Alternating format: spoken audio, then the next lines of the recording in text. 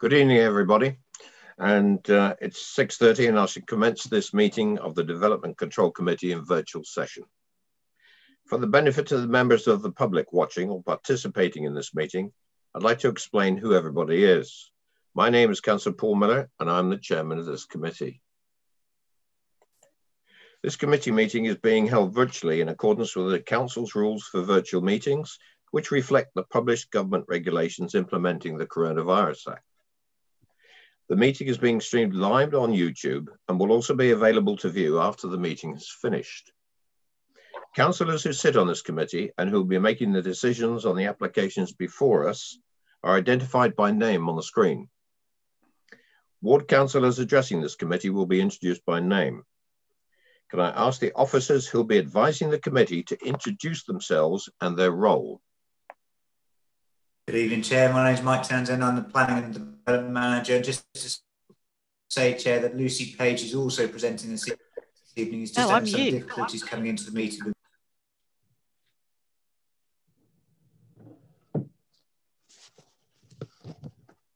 And Lucy?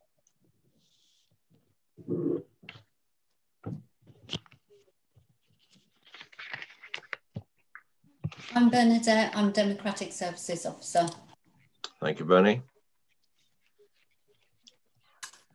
Anne Greaves, legal, but unfortunately I don't seem to have a camera again. Okay, Anne, thank you very much. The Development Control Committee is a regulatory committee and not a political meeting. The committee will be assessing the material brought before us and listening to the representations made and will make decisions based on planning reasons. In reaching these decisions, we are guided by national and local planning policy and guidance. I understand that planning decisions can be emotive and ask that everybody remains polite and professional and patient throughout this meeting in case of any slight delay in presentations. At this point, I'm going to mention that the Basingstoke Borough Council had some IT issues off-site. It was nothing to do with the council this morning. We do have a contingency if we are interrupted by IT connectivity during this meeting. I'll now remind both members and officers of the procedures that we'll use as the meeting is virtual. Unless speaking, officers will have their video switched off to provide clarity as to who the committee members are for those watching and participating. At this point, can I ask all officers present to switch off their video? The officers present will only switch on their video link during the item that they are presenting or when they wish to be invited to speak by me as the chair. For this virtual meeting, councillors should observe the normal rules of behaviour under the member code of conduct and ensure they are not disturbed during the meeting. Can members ensure that their mobile phones are now switched off or on silent? Can members of the committee turn on their video link during the meeting and keep their microphones muted unless they've been invited to speak by the chair? Members are reminded if they switch off their video link or move away from the camera, they will be treated as leaving the meeting and will not be able to take part on any vote on the item under this discussion. Members can indicate their wish to speak by raising their hand and should only speak when I as chair invite them to do so.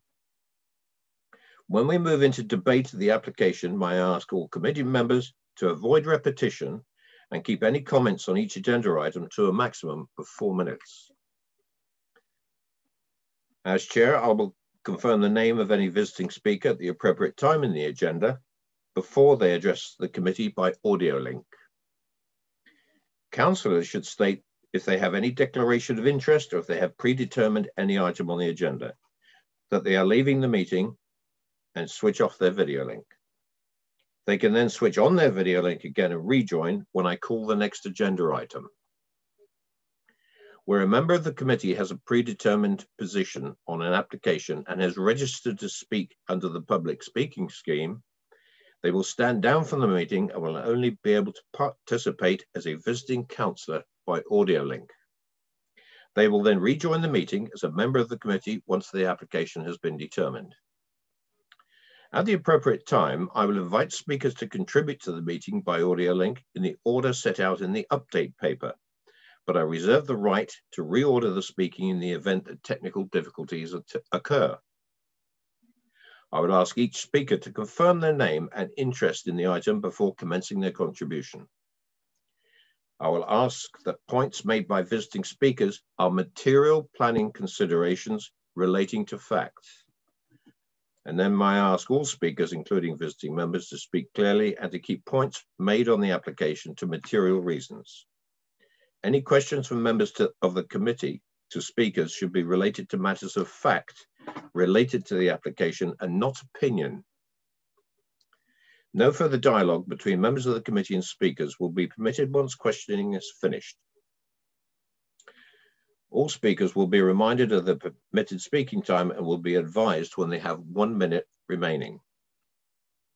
Voting will be taken by roll call, and I will confirm the recommendation that is to be voted upon before the voting begins. When each member unmutes their microphone to vote, can they leave a small pause before speaking to allow their vote to be heard? Each member will then indicate whether they are for or against the recommendation or whether they wish to abstain. Hopefully we'll not have any IT problems. I've already explained that, but can I remind councillors that if their connection is lost, that they should immediately advise the Democratic Support Officer and use their meeting link to access the meeting again. A bit long, but we have to do it. Right, go on to the main agenda. And the main agenda, number 1 is apologies for absence and substitutions. I have one apology submitted from Councillor McCormick that's relating to Councillor Grant. Do I have any other apologies or substitutions? Nope, thank you very much. Are there any declarations of interest on items in the agenda? I see none. There are no urgent matters notified to me. And we come to the minutes of the meeting held on the 10th of February to 2021. I'll move that the minutes are accepted unless there is any observation as to the accuracy of those minutes. I see none, thank you. We now move to applications, and taking this from the update paper, we have, could Mr. Wood please check in? And if you could just hold your counsel for a minute while the officer introduces the application.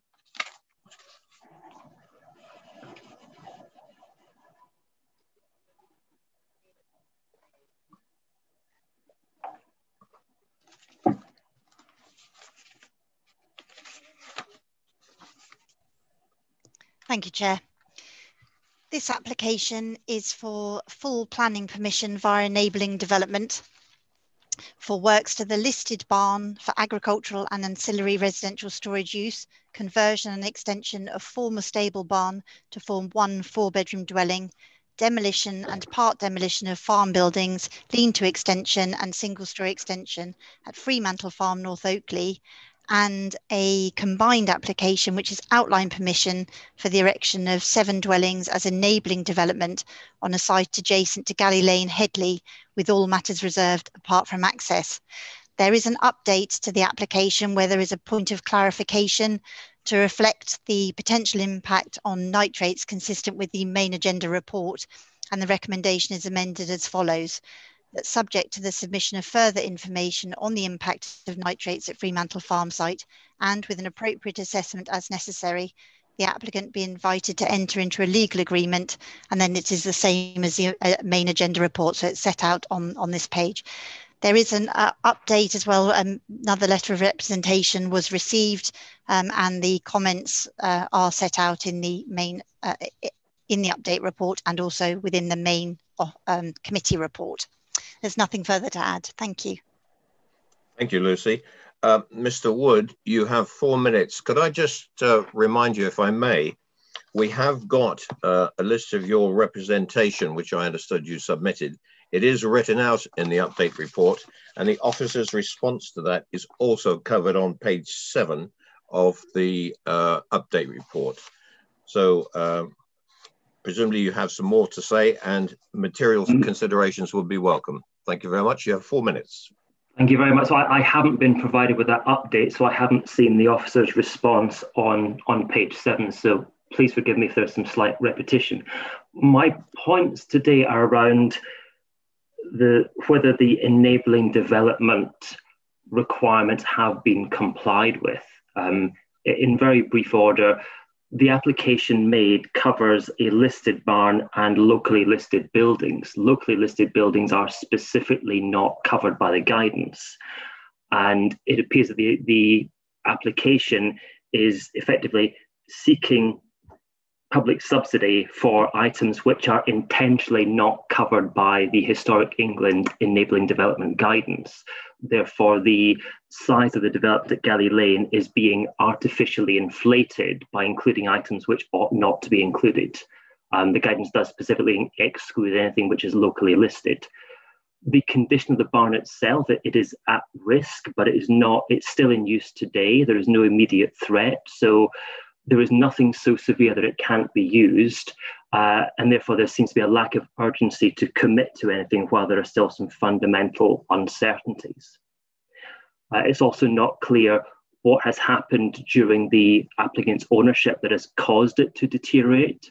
But the guidance does state that enabling development should not be used to subsidize a business, and it would look like all that's required to maintain this building and stop it decaying further is routine maintenance, which would be part of normal business expenditure.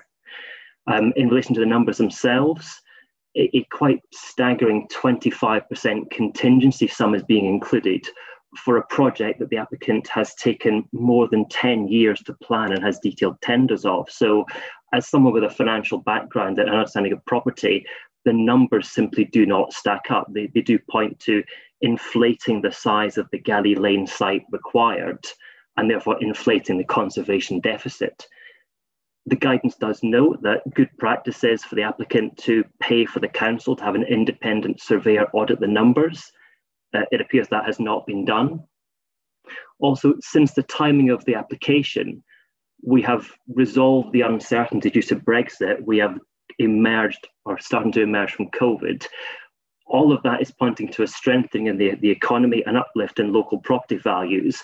And there's a belief that if the scheme was reassessed today, a smaller number of houses would be needed to put on that site to meet any conservation deficit. There's also a question about public access. The guidance does note that public access should be proportionate to the subsidy. I would say £700,000 is a very large number, but what we are looking at subsidising is a private property on private land, access from a private road. There is no public benefit whatsoever. And I'm wondering what provisions are being made to give the public access to this building once it is restored. In relation to an expert report which was lodged over a year ago by a firm. You have just under 1 minute. Thank you.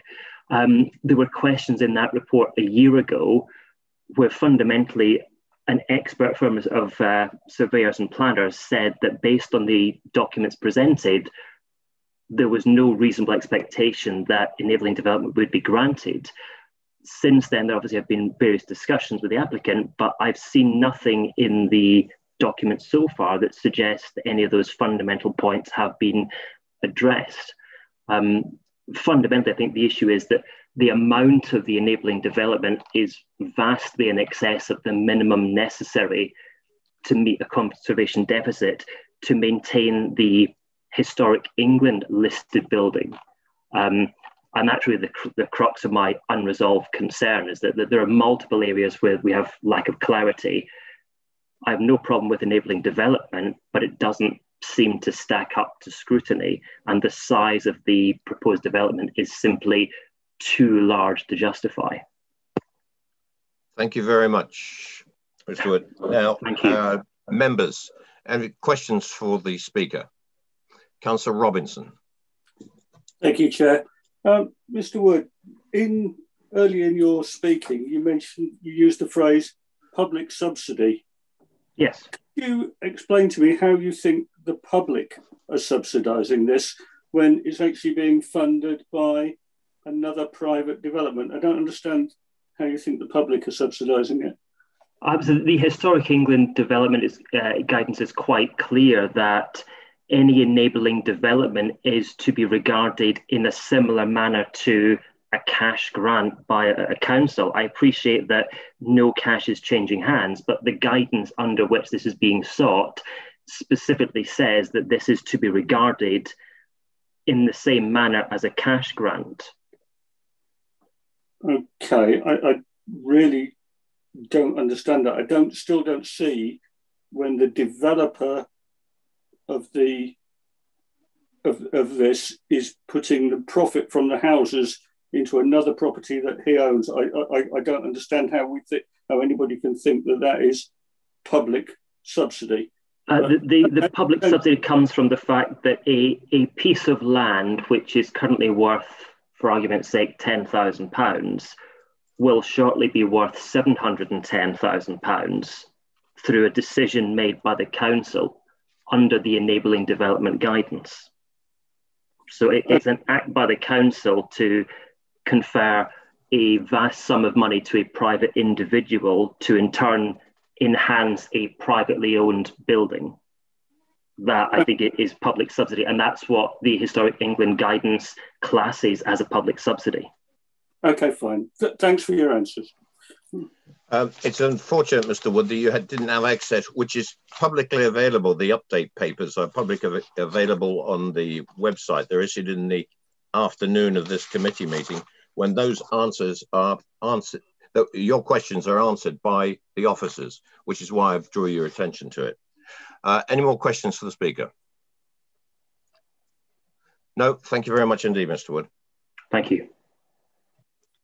I'd like, at this point, I just want to make sure that agenda item number 1 and agenda item number 2 are the same property at Fremantle Farm, but one is the listed building consent and one is the application for the enabling agreement.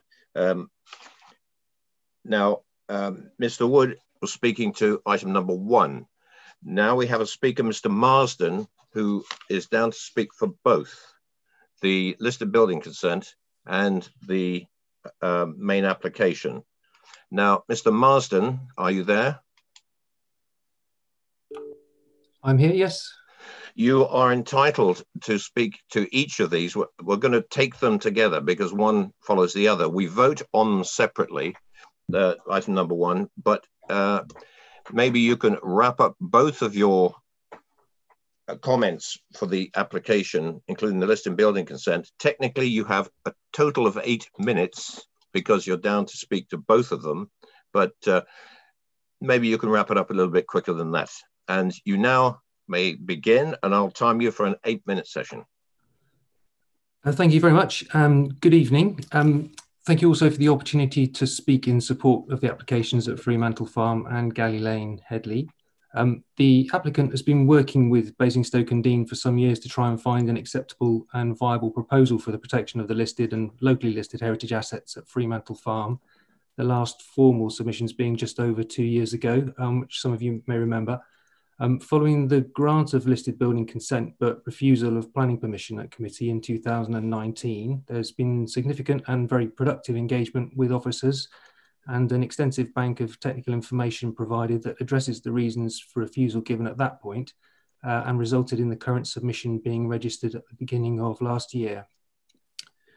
We're very pleased that as a testament to that engagement, we're offering these proposals to you for consideration alongside the recommendation for approval. The submissions have been well described in the officer's report, but in very brief terms, the proposal involves the conservation of a listed barn funded in large part via the proposed sale of an enabling development site, enhancements to the setting of that listed barn, and the conversion to residential use of a former stables building, a building of local interest at Fremantle Farm. It's important to note that the residential conversion and the future building maintenance for this and the conversion the listed barn did not contribute to the conservation deficit figure set out and would not be funded by the enabling development. Following a comprehensive review of the land within the applicant's ownership and the grounds given for refusal of the 2019 application, the site at Galley Lane has been developed in further detail as the most appropriate available site for the enabling development element of this submission. Galley Lane site is closely related to the village of Headley, appropriately sized, and presents positive opportunities for biodiversity and local ecological enhancements, as well as securing the delivery of new housing that would contribute towards the current local shortfall in supply.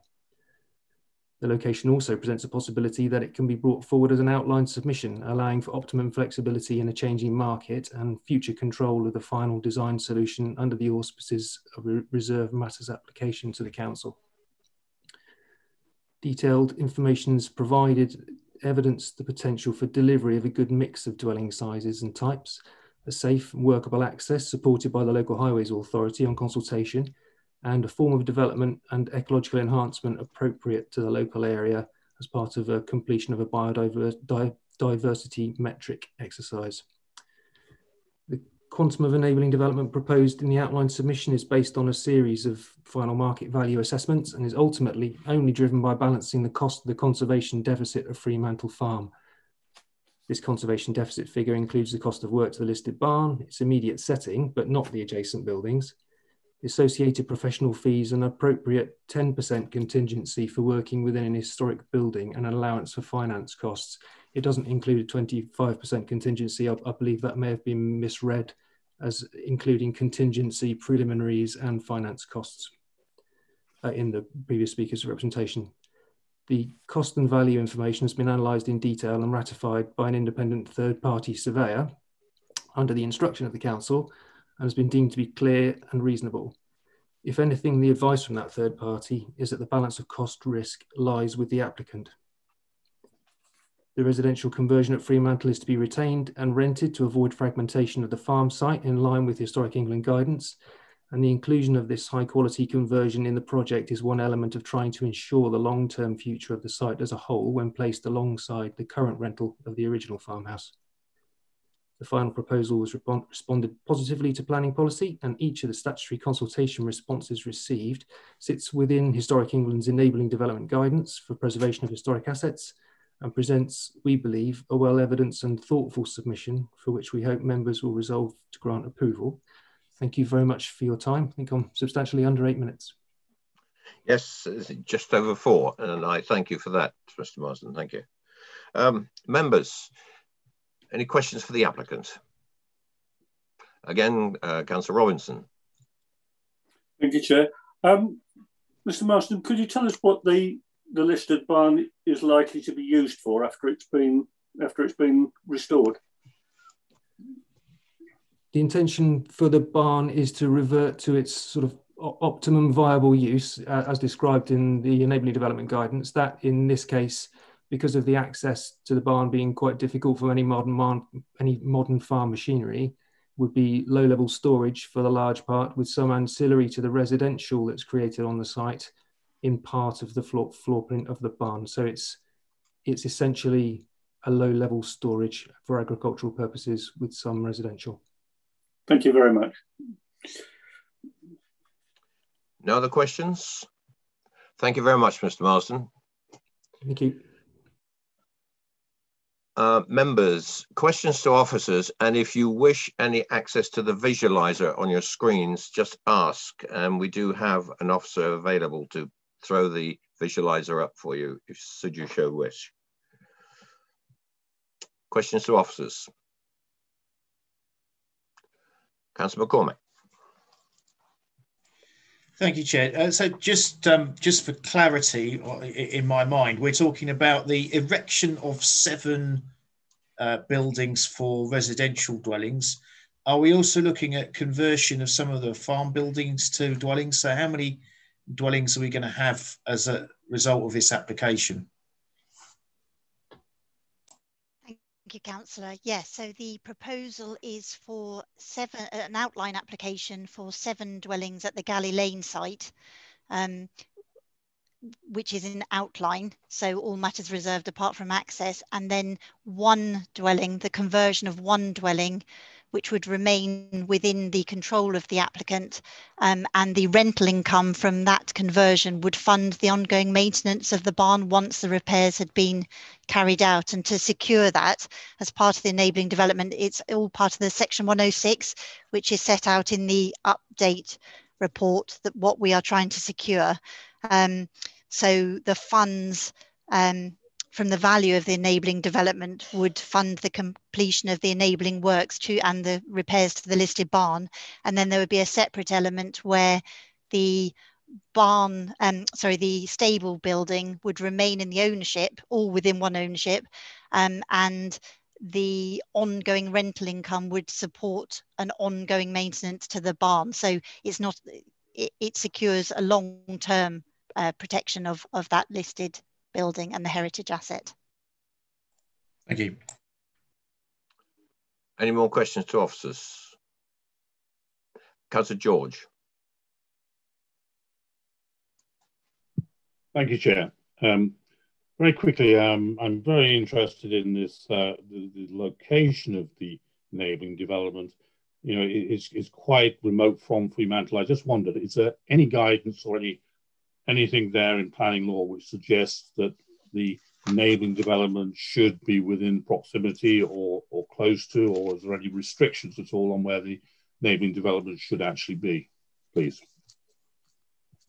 Thank you, Councillor. There is some guidance on avoiding fragmentation of the enabling development itself. So if you had an asset and you wanted to convert part of the site to residential and was then selling it off to fund the development, that fragmentation could adversely affect the ability for the enabling development to be maintained long term. The applicant originally, so the previous application, they looked within the Fremantle Farm site at various options. And while some of that enabling development was deemed acceptable at the previous committee meeting, the issue was with the dwelling at Ash Lane being on an elevated position within the AONB. So they tried to keep it within the original sort of Fremantle Farm land holding, as it were. However, there is nothing to stop them having a site removed from the enabling development or the heritage asset that requires the enabling development. And in this instance, the land, whilst some distance away, it is within the control and ownership of the same person. So yeah, it is still covered, and we are securing it with the Section 106. Thank you. Yes, Councillor Potter. Thank you, Chair. I think a question to Lucy. I mean, I remember, I think at least 2 site visits that we had back in the good old days when we could actually get out and about. So I think we all know the site. I just wanted to check. I mean, Mr. Wood in his representations made the comment about the inevitable uplift in the site on which the 7 units, the enabling development, would be built. And they were probably theoretical figures, but whatever that may be, the increase in land value, which is inevitable, is no concern of this committee. Am I right in saying that? Yes.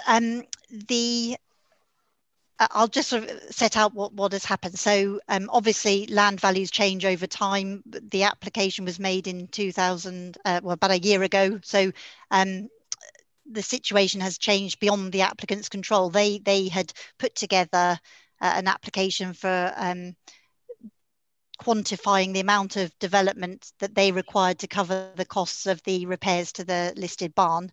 The figures that or the commentary that we received back from the independent valuer was that actually the applicant was has decreased the amount required for the repairs to the listed barn because they've now got more information on how much the works are going to cost. They've got a different a builder on board, and they believe that the works to the roof of the building were previously, I think the total figure for the enabling works was just over £1 million, 1,050,000, something like that. And that is now reduced down to 700 and, I should have the figures in front of me. Sorry, 711 is it, or 714? But so the figures have, the applicant has tried to sort of work and be as economical with the amount of development required to fund the enabling development works as they can be, rather than the other way around. And actually the valuer had stated that the applicant is going to be paying out money as well. You know, it is not the other way round. I don't know if that answers the question exactly, but yeah. It does, and I'm content with that. Thank you very much. Right, no more questions. I'm going to move then into debate. Who would like to kick this one off?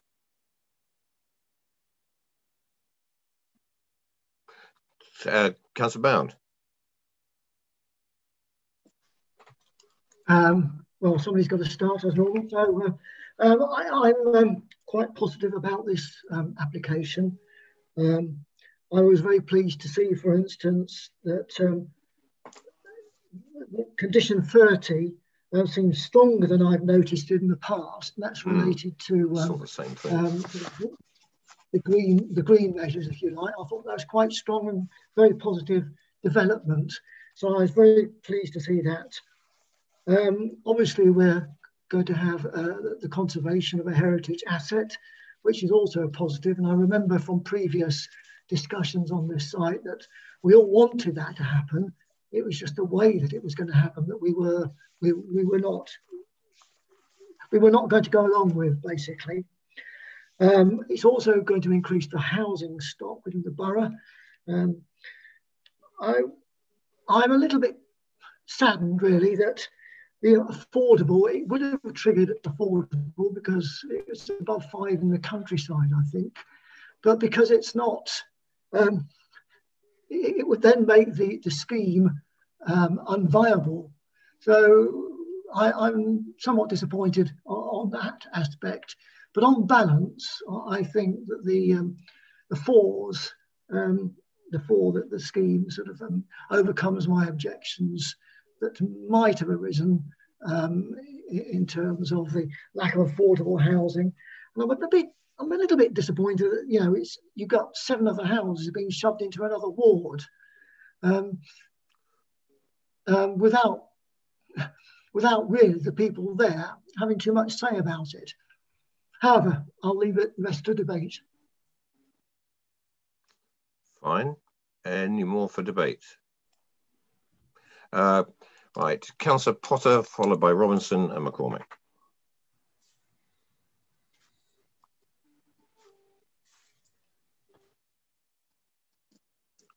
Councillor Potter? Sorry, I do beg your pardon, Chair. Saying straight away, I think I'm content to support this application. I think there's a substantial amount of work being done by the officers in conjunction with the applicant, which moderates it from what we were looking at a couple of years ago. I remember reminiscing again about our long trek up the lanes, and I mean, our biggest concern at the time was really the elevated position of the single unit that was being proposed at that time, and the impact on the night sky and all the rest of it. Really, a lot of that has gone, and Councillor Bam makes the point. It's disappointing in one respect that the enabling development, the proposed 7 dwellings, are not closer to the origin of the application itself, but nevertheless they are 7 additional units which are necessary for the enabling development. I think it's a lot, and I'm content really, certainly from what Lucy was saying, that the renovations that are being proposed are adequate for such a building and are going to be funded properly, so that you know, a decent renovation is going to be performed under this application. And I'm very happy to propose it for the support, Chair. Thank you very much. Councillor Robinson. Thank you, Chair. I should probably have asked for this under when we were talking to officers, but we've talked a lot about the barn. What we haven't talked about is the Galley Lane development. Could the officers just rattle through the visualiser presentation for where the Galley Lane development is and what we're looking at there?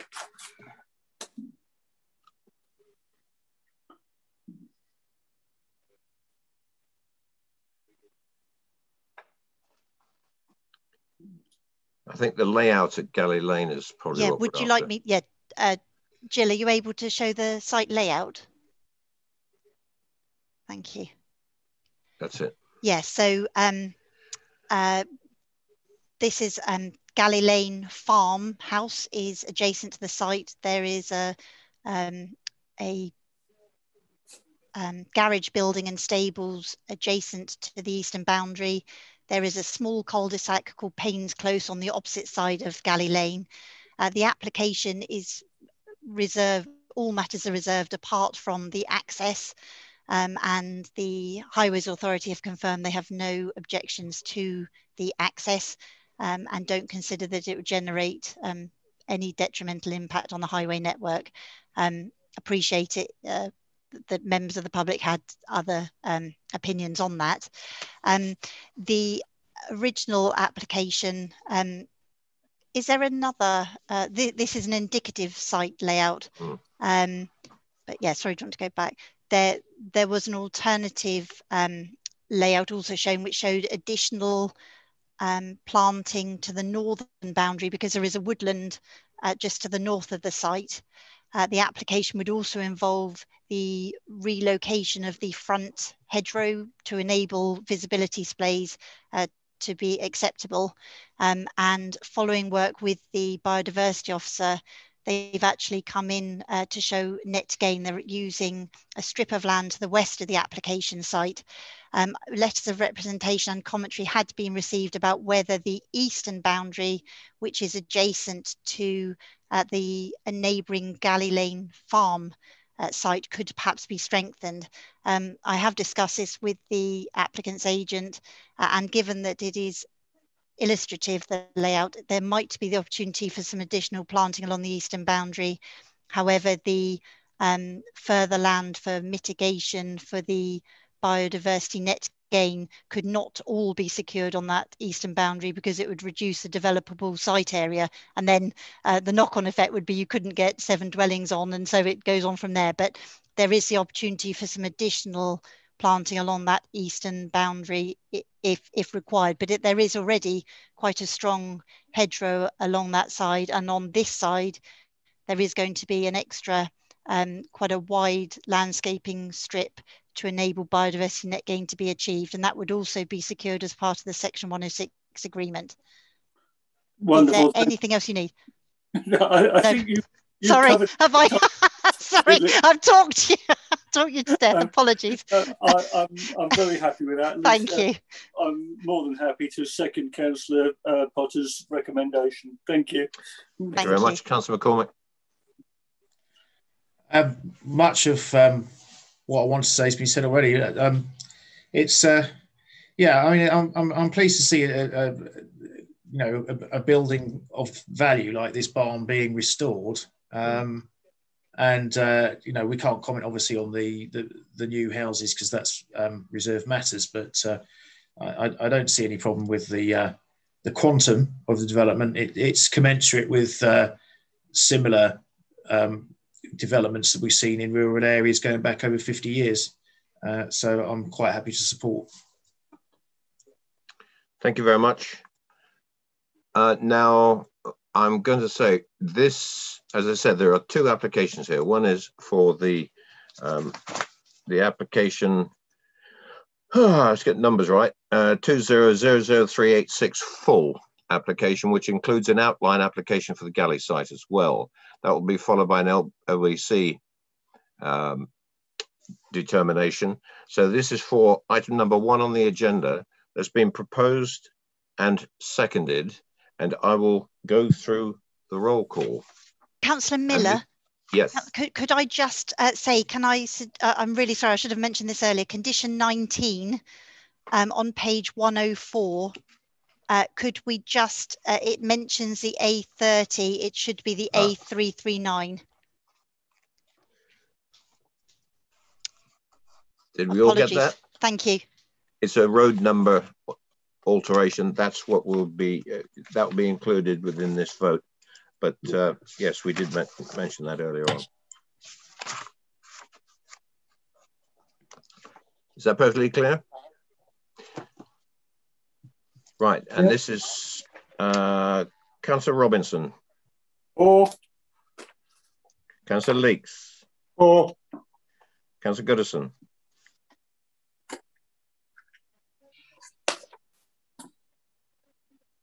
Councillor Goodison. For. Sorry. Thank you. Councillor George. For. Councillor Frankham? For. Councillor Harvey? For. Councillor McCormack? For. Councillor Bound? For. Thank you. Councillor Potter? Yes. For.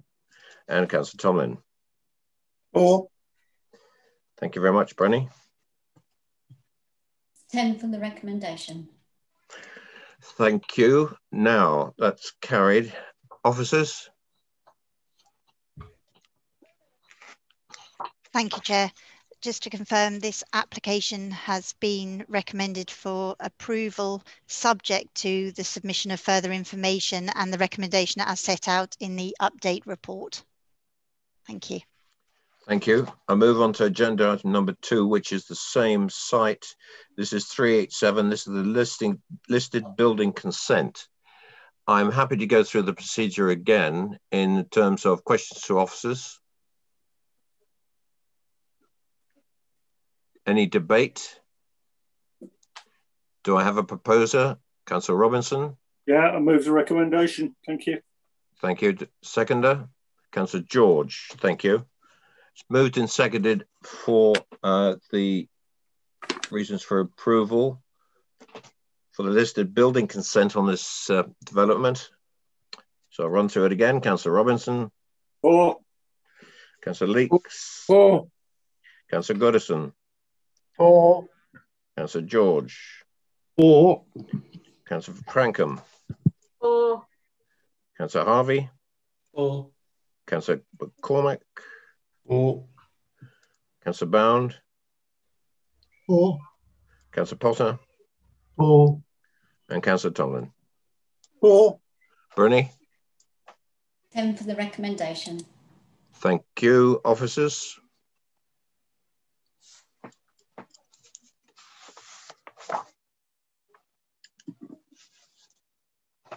You're muted. Apologies, Lucy. apologies. You're the first one tonight. It's all right. Sorry. That application is duly approved, subject to the conditions and informatives listed at the end of the report. Thank you. Thank you very much. Move on to item number 3. Now, this is another double. We've got 3 of them tonight.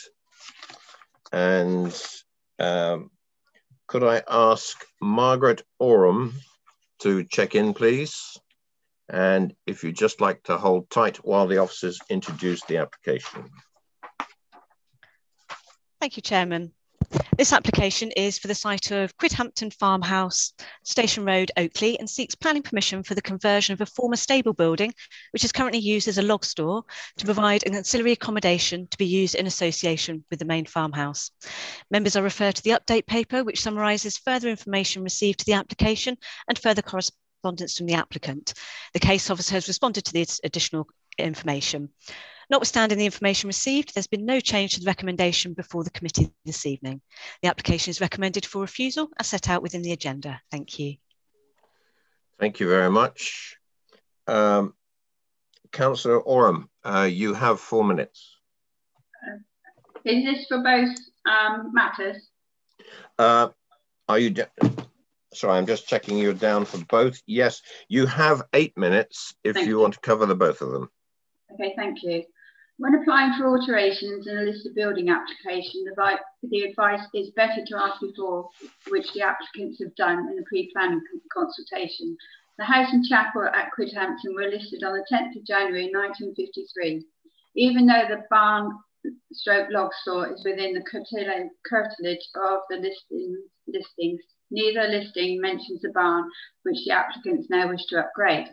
This application is for Quidhampton Farm House and not Quidhampton Farm. Therefore, it is not the centre of the farm, but a domestic setting. I have visited the property and it does require renovation. The structural engineer has stated it is at risk. There are cracks in the walls, some patching up of the exterior walls, and the timbers inside are rotting. It would be better if the barn was renovated and maintained. Quidhampton House has not been used as a farm for about 25 years, and being only 7 acres, it would not be viable as a working farm. The Overton Parish Council considered the proposal proposed conversion as a well-designed and presented restoration for a building that was currently in a rundown state. A suggestion that no windows go in the west side of the property means the first floor bedrooms would have no ventilation and light, which would be unacceptable. The windows would only overlook the orchard and are in line with the windows below. Fenestrations were permitted when the chapel was renovated in 2016. Surely it's better for the barn to be upgraded for present day purposes and maintained rather than left to deteriorate. It is a fairly quiet location and is a popular area for walkers, and in the summer, families paddle in the nearby river. At the Overton Parish Council meeting, it was suggested that there would be no objection if this was used as a holiday cottage, although I understand it is intended that an elderly relative lives there. Environmentally, it must be better to renovate an existing building than construct a brand new one. Overton Parish Council actively support this application. Thank you. Thank you very much, and well within time. Members, any questions to the Parish Council? No questions. Thank you very much, Margaret. Could I ask Mr. Foote to come forward, please? Mr. Foote, you're the same. You're down for both the main application and the listed building consent. So you have 8 minutes, starting now. Good evening, Chair, and thank you for inviting me to speak across these two applications. I am the applicant, and my interest is that I've been resident in Quidhampton Farmhouse for just over 26 years, which is the date from which the farming activity ceased on this site. In the middle of last year, we went through, in line with Historic England's recommendations, we went through a pre-planning consultation, and we agreed a set of principles for the renovation of this redundant building. These included swinging the access round to the west and installing bedrooms on the west elevation, in line with what Councillor Oram has just said. My second point is that much has been said and made of Quidhampton Farm. Quidhampton Farm is a business that moved out of this site some 26 years ago when we moved in. And since then, no farming activity of Quidhampton Farm has taken place here at all. It has been used entirely for residential use.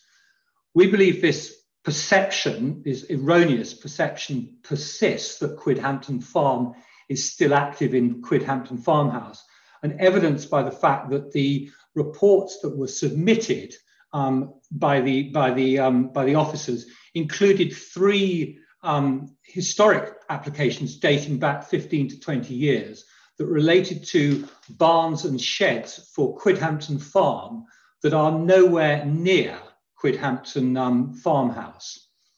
The particular site where this is looks out over a domestic orchard, which was an old concrete hard standing used for storing largely redundant farm equipment. This was not the farmyard, it was not the farmstead, even back in 26 years ago. And this was altered in 1995 when we moved in, and that was helped by a grant from the council to help us to plant that domestic orchard. Just to get the thing into perspective, the objections that we have seen around this development are about and limited to the first floor windows on the west side, and that's what's coming in about the building, and it's over fenestration, which is close to the listed monument, and I'll come on to that one in a moment. And it is only because of the proximity to the listed monument that this curtilage is listed at all. There is nothing special about the building itself. And I think I would want to stress that we are not increasing the size of the building nor the overall look or feel of it at any stage whatsoever. I turn to the listed monument. This is the Grade 2 star listed chapel. I believe it's the 6th oldest building in Hampshire. and it's registered in the Domesday Book in Pevsner and so on and so forth. We renovated this 5 years ago, and in the course of that renovation, we included no less than 6 new sets of fenestration in the north, the south, and the east elevations. Some of those were taking the place of ancient doorways, for sake of argument, which was bricked up perhaps by the Victorians, but others were brand new openings that were supported throughout by these amenity societies, by the listed conservation officers, and were seen at the time and since as being a tremendous improvement to this part of Overton. I have in front of me a structural engineer's report, and I quote, "This building is at risk. The first floor is dangerous and close to collapse. If this happens, it will take the walls with it. The crack in the south corner needs to be addressed before it fails." My final point then comes onto the renovation if a renovation was carried out without windows on the first floor. Firstly, that would diametrically contradict the principles that were agreed in the pre-planning consultation back in the summer. And it would also represent an uneconomic purpose for this building. Now, whilst I understand on the one hand, economics or otherwise of listed building and listed heritage curtilage is not relevant, the clear guidelines on the Basingstoke and Dean website about maintaining buildings at risk is all about finding purpose for those buildings and finding reasons why they should be maintained. If we don't have windows on this floor, then we don't have any windows on the north side for obvious reasons. We don't have any on the south side. We don't have any on the west side. It simply is not worth doing. And the only alternative would be to leave lights burning in the place at all times, which feels to be a completely unnecessary production of carbon dioxide in the time when we're all trying to reduce. Thank you, Chairman.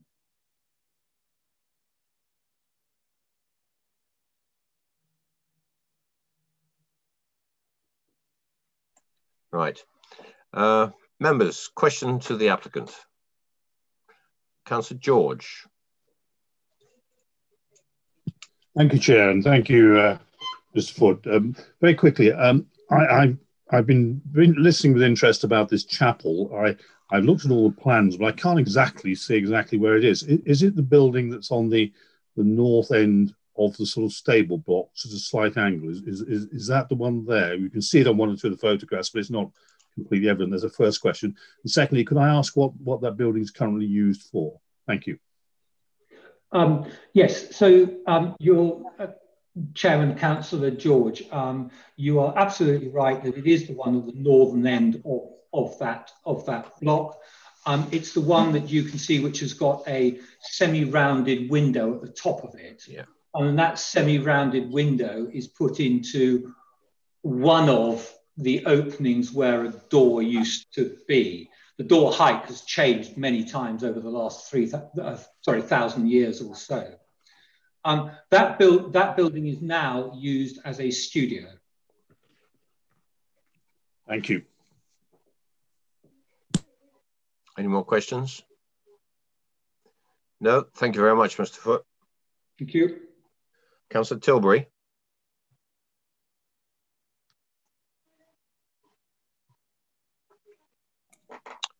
Good evening, Ian.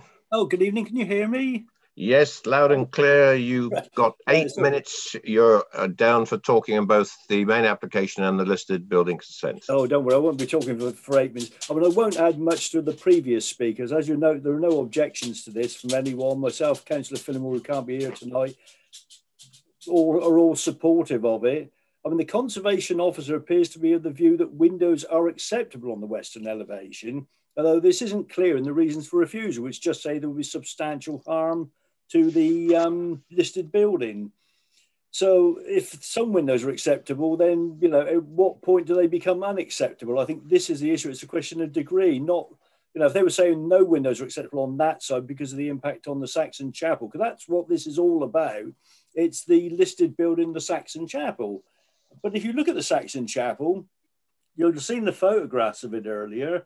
That was, again, it was renovated about 4 years ago. It's got a lovely slate roof on it. Well, it would have had a slate roof in Saxon times. It would have been thatched, wouldn't it? So it's not original. It's been modified over many years. It's survived because it had a use. Otherwise, they'd have just knocked it down 900 years ago, wouldn't they? When they knocked most of the other Saxon buildings down in the village.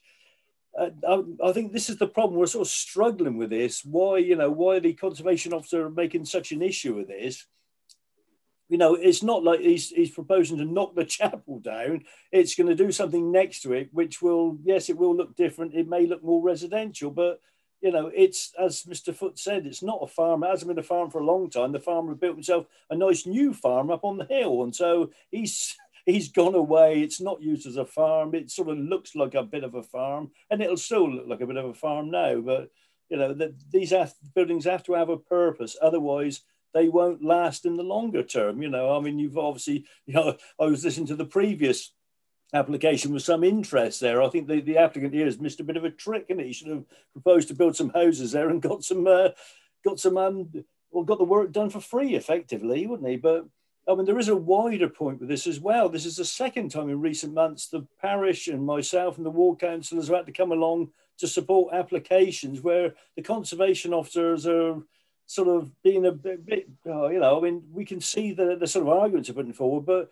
they're just not of any great interest to the people who live in this village. And yet at the same time, we're having to fight massive developments which are totally destroying the village, and no one seems to care about that at the council. And this is, you know, it does seem a bit odd. It's almost like there's some sort of penance to allow for the fact that we're going to, you know, build a few thousand houses in the village over the next few years. So, you know, we don't really have a problem with this. It will make some use. It will, you know, in the shorter term, it can be used to house the applicant's mother-in-law, which is a good thing. You know, we're trying to, you know, it will create something of some use. I think that's the important point with this. And the fact that it may have an impact on the Saxon Chapel that's hardly Saxon at all, I suspect it's a bit like Trigger's broom. You know, it's had God knows how many new bits in there. The only bit I think that's really of any is the round window you can see there. But again, if you look at it now, it looks almost like a nearly new building. It's got a lovely new slate roof on it. Well,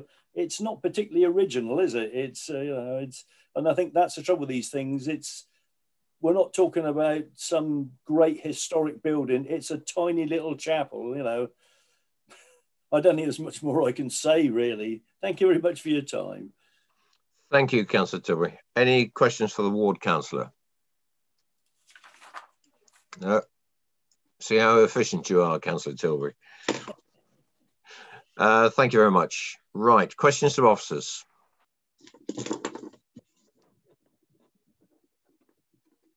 No questions to officers.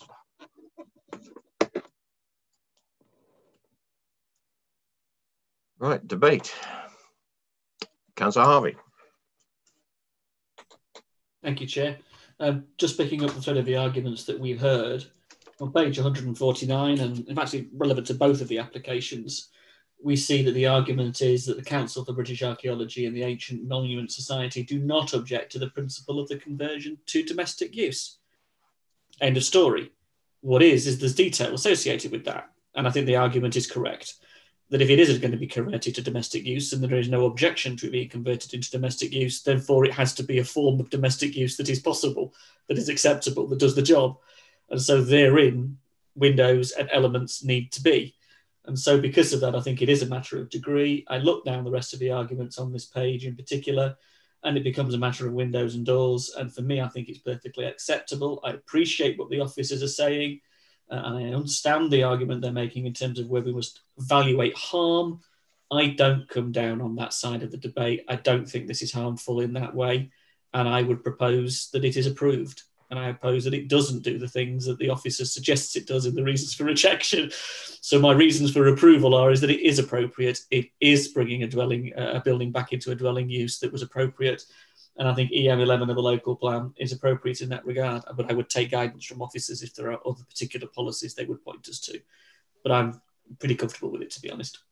Thanks very much. We'll get there in a minute. Councillor Robinson, followed by Councillor Tomlin. I'm more than happy to second the recommendation.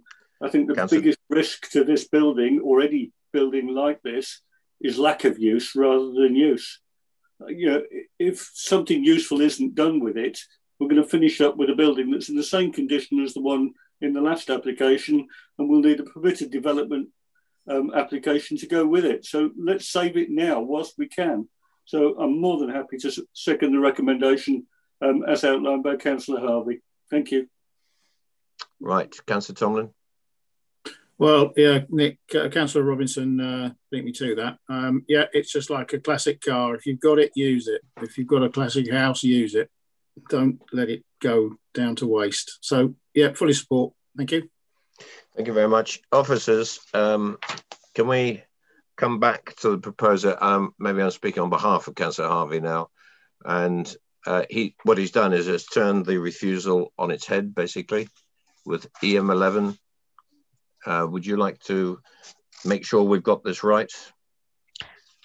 Okay, looking at the reasons for refusal on page 140 of the agenda and then turning those around, then yes, you would be justifying your approach against the policy and against the development plan, which I think everything is probably covered in those two reasons. Again, if we flip them over, what I would just highlight to members is that if you were looking to recommend for approval, then we would also need to consider the addition of appropriate conditions, and I can provide a list of those and together with informatives. Thank you. I'd be happy to support the officer's conditions, Chair. Thank you very much, Councillor Harvey, on that, and thank you, Catherine.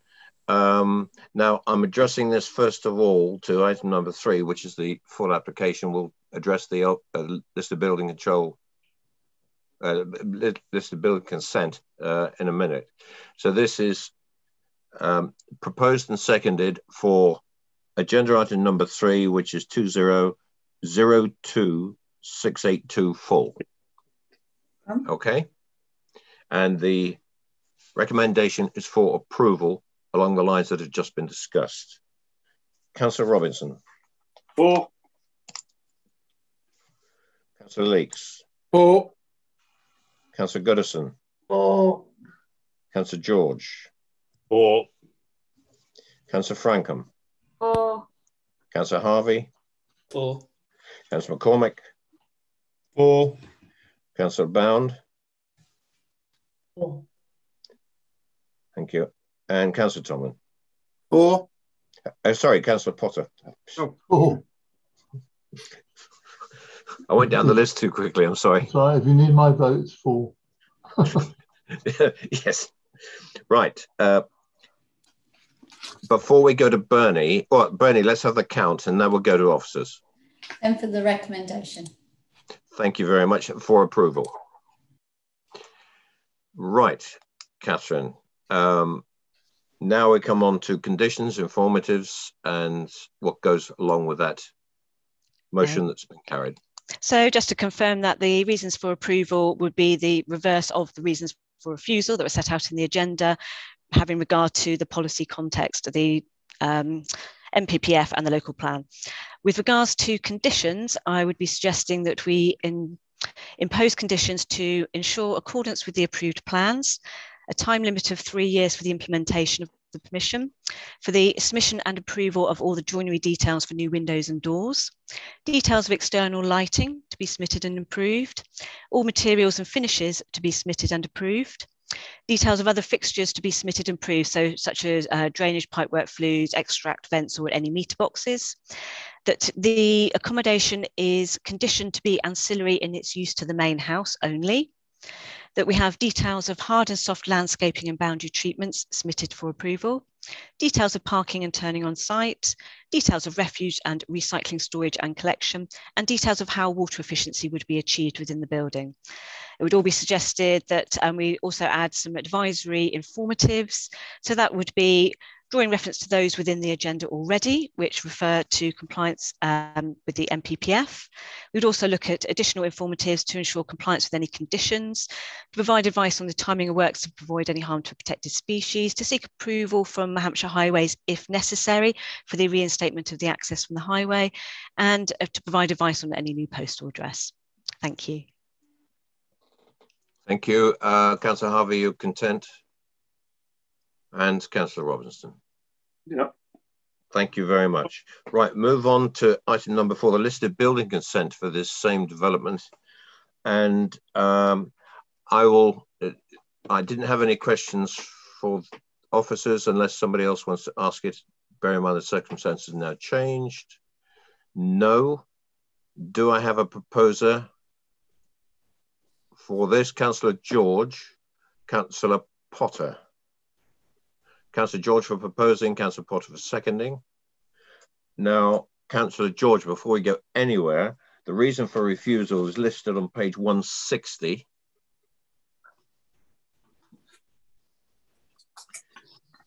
And I would ask officers to give me a hand here, Catherine. And it's just, I'm not going to put words in your mouth, Councillor George, but may I suggest along the similar lines of the previous recommendation?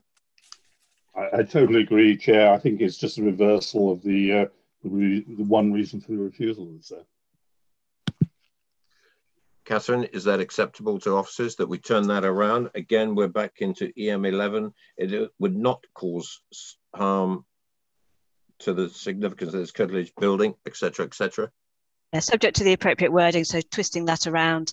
Again, yes. The reason for approval would be in accordance with the development plan and national planning policy framework. So yes, it would be policy justified in that event. And again, I was also advised that if members were minded to approve the application, then again, it would need to be subject to appropriate conditions and informatives. Now, the conditions would be slightly different in this particular case, would they not? That is correct. I can outline some suggested conditions now, if that would be appropriate to you, Chairman. Yes, please, because I think that makes it a bit clearer. Okay, so it would be suggested that any conditions attached to a listed building consent, again, would be seeking the development to be carried out in accordance with the approved plans. We would also have the appropriate time limit on the implementation of this building consent. Again, we would want those joinery details for the new windows and doors to be submitted and approved. And again, with the external lighting.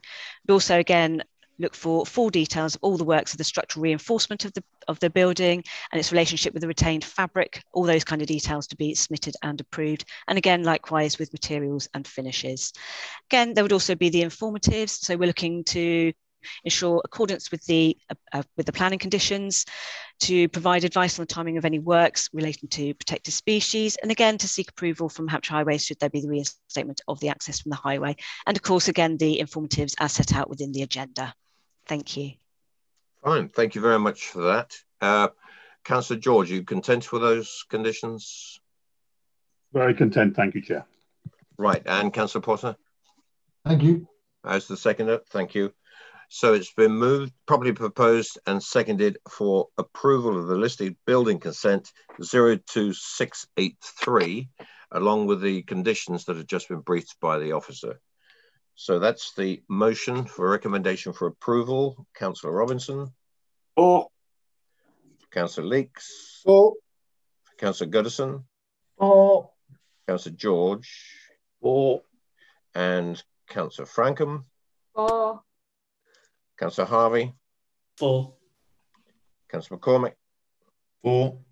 Councillor Bound. For. Councillor Potter. For. And Councillor Tomlin. For.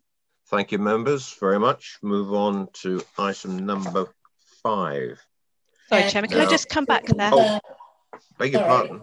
To confirm the vote, that was 10. Sorry, ahead of myself. Bernie.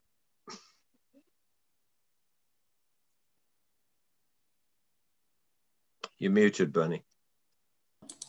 Sorry, 10 for the recommendation. Thank you. Sorry about that. Catherine. Thank you, Chairman. Just confirm that that application has been approved as per the reason for refusal being reversed and the conditions as highlighted earlier to you with the informatives as well. Many thanks. Well, thank you. Right, item number 5 on the agenda is Hillside Farm. Now, this is the removal of conditions, and I have no speakers to this, I believe. No, there's no speakers on this one, Councillor. So if you'd like to introduce the application, please, Lucy. Thank you. This application was considered by Development Control Committee at its meeting on the 13th of January this year. At the meeting, committee resolved to defer the application to secure further clarification from Environmental Health that appropriate standards were used for the completion of the submitted contaminated land intrusive investigation, and that there was no need for further information required by condition 7 of 19-02178, which was an application that was approved back in September last year for land raising and landscaping works for the creation of a horse grazing area, which was part retrospective. The application has been brought back to committee because comments from Environmental Health have now been received, who confirm that subject to condition 8, which is in Appendix A of this report, that there are no objections to the removal of condition 6 and 7 of that approved application. Nothing further to add. Thank you. Thank you very much. We have no speakers, so this is questions to officers. Councillor Tomlin, followed by Councillor George. Thank you, Chair. Just a question really on condition 8. It's the classic one, really. This puts the trust on the applicant. I mean, how do we, actually monitor this? I mean, it's sort of a slightly difficult one. We have to take them at trust, or is there a mechanism that can kick in that someone somewhere has to flag that this material is trying to be disposed of and hasn't been done? Can you just help me on that one, please? Thank you.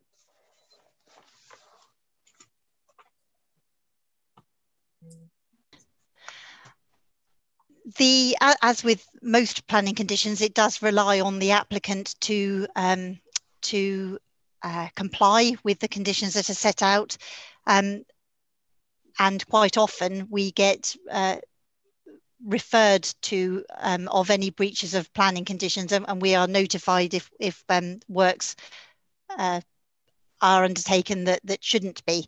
But it is the case that yes, we rely on the applicants to comply with those conditions. I would say that given the works that were undertaken as part of condition 6, the information provided, Environment and Health are satisfied that the development as proposed is acceptable, and they have raised no objection to this subject to that condition 8. So that is the evidence that we needed to then bring the application back to committee with the recommendation as it is. Okay, right, thank you. Councillor George, followed by Councillor Potter. Thank you, Chair. Looking at this one, I think as the officer just mentioned there, the reason this went back was confirmation that basically condition 6 had been complied with, and condition 7 as well, so they could be removed, and that condition 8 would replace them. There's a fundamental issue with, I think, conditions 6 and 7. If you look at the reasons for those conditions, it clearly states that impact on groundwater is a key consideration of those particular conditions, if you look underneath them all there. I think from discussions with Environmental Health, there seems to be a little bit of a lack of should we say, confirmation that that fundamentally consideration has been given to groundwater on these assessments. In other words, I think clearly Environmental Health has come back and said, yes, there'll be no impact on the grazing animals on the site, but I'm unable to get from Environmental Health any confirmation that they really considered the groundwater aspects. Now, it is possible that the Environment Agency have looked at that, but could I ask a broad question? Have we actually got information or confirmation from the Environment Agency that they have considered the impacts on groundwater and that we can be clear about that and that has been done? Because otherwise, certainly the work that has been done doesn't really address groundwater impacts at all. All it purely looks at is when animals graze on the land eventually, will they get poisoned, basically?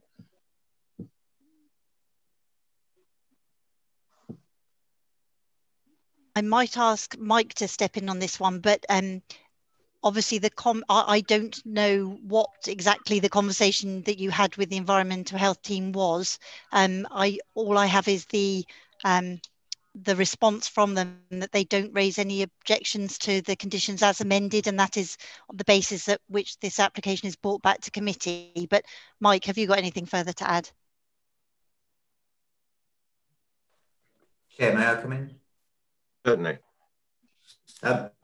Yeah, so I think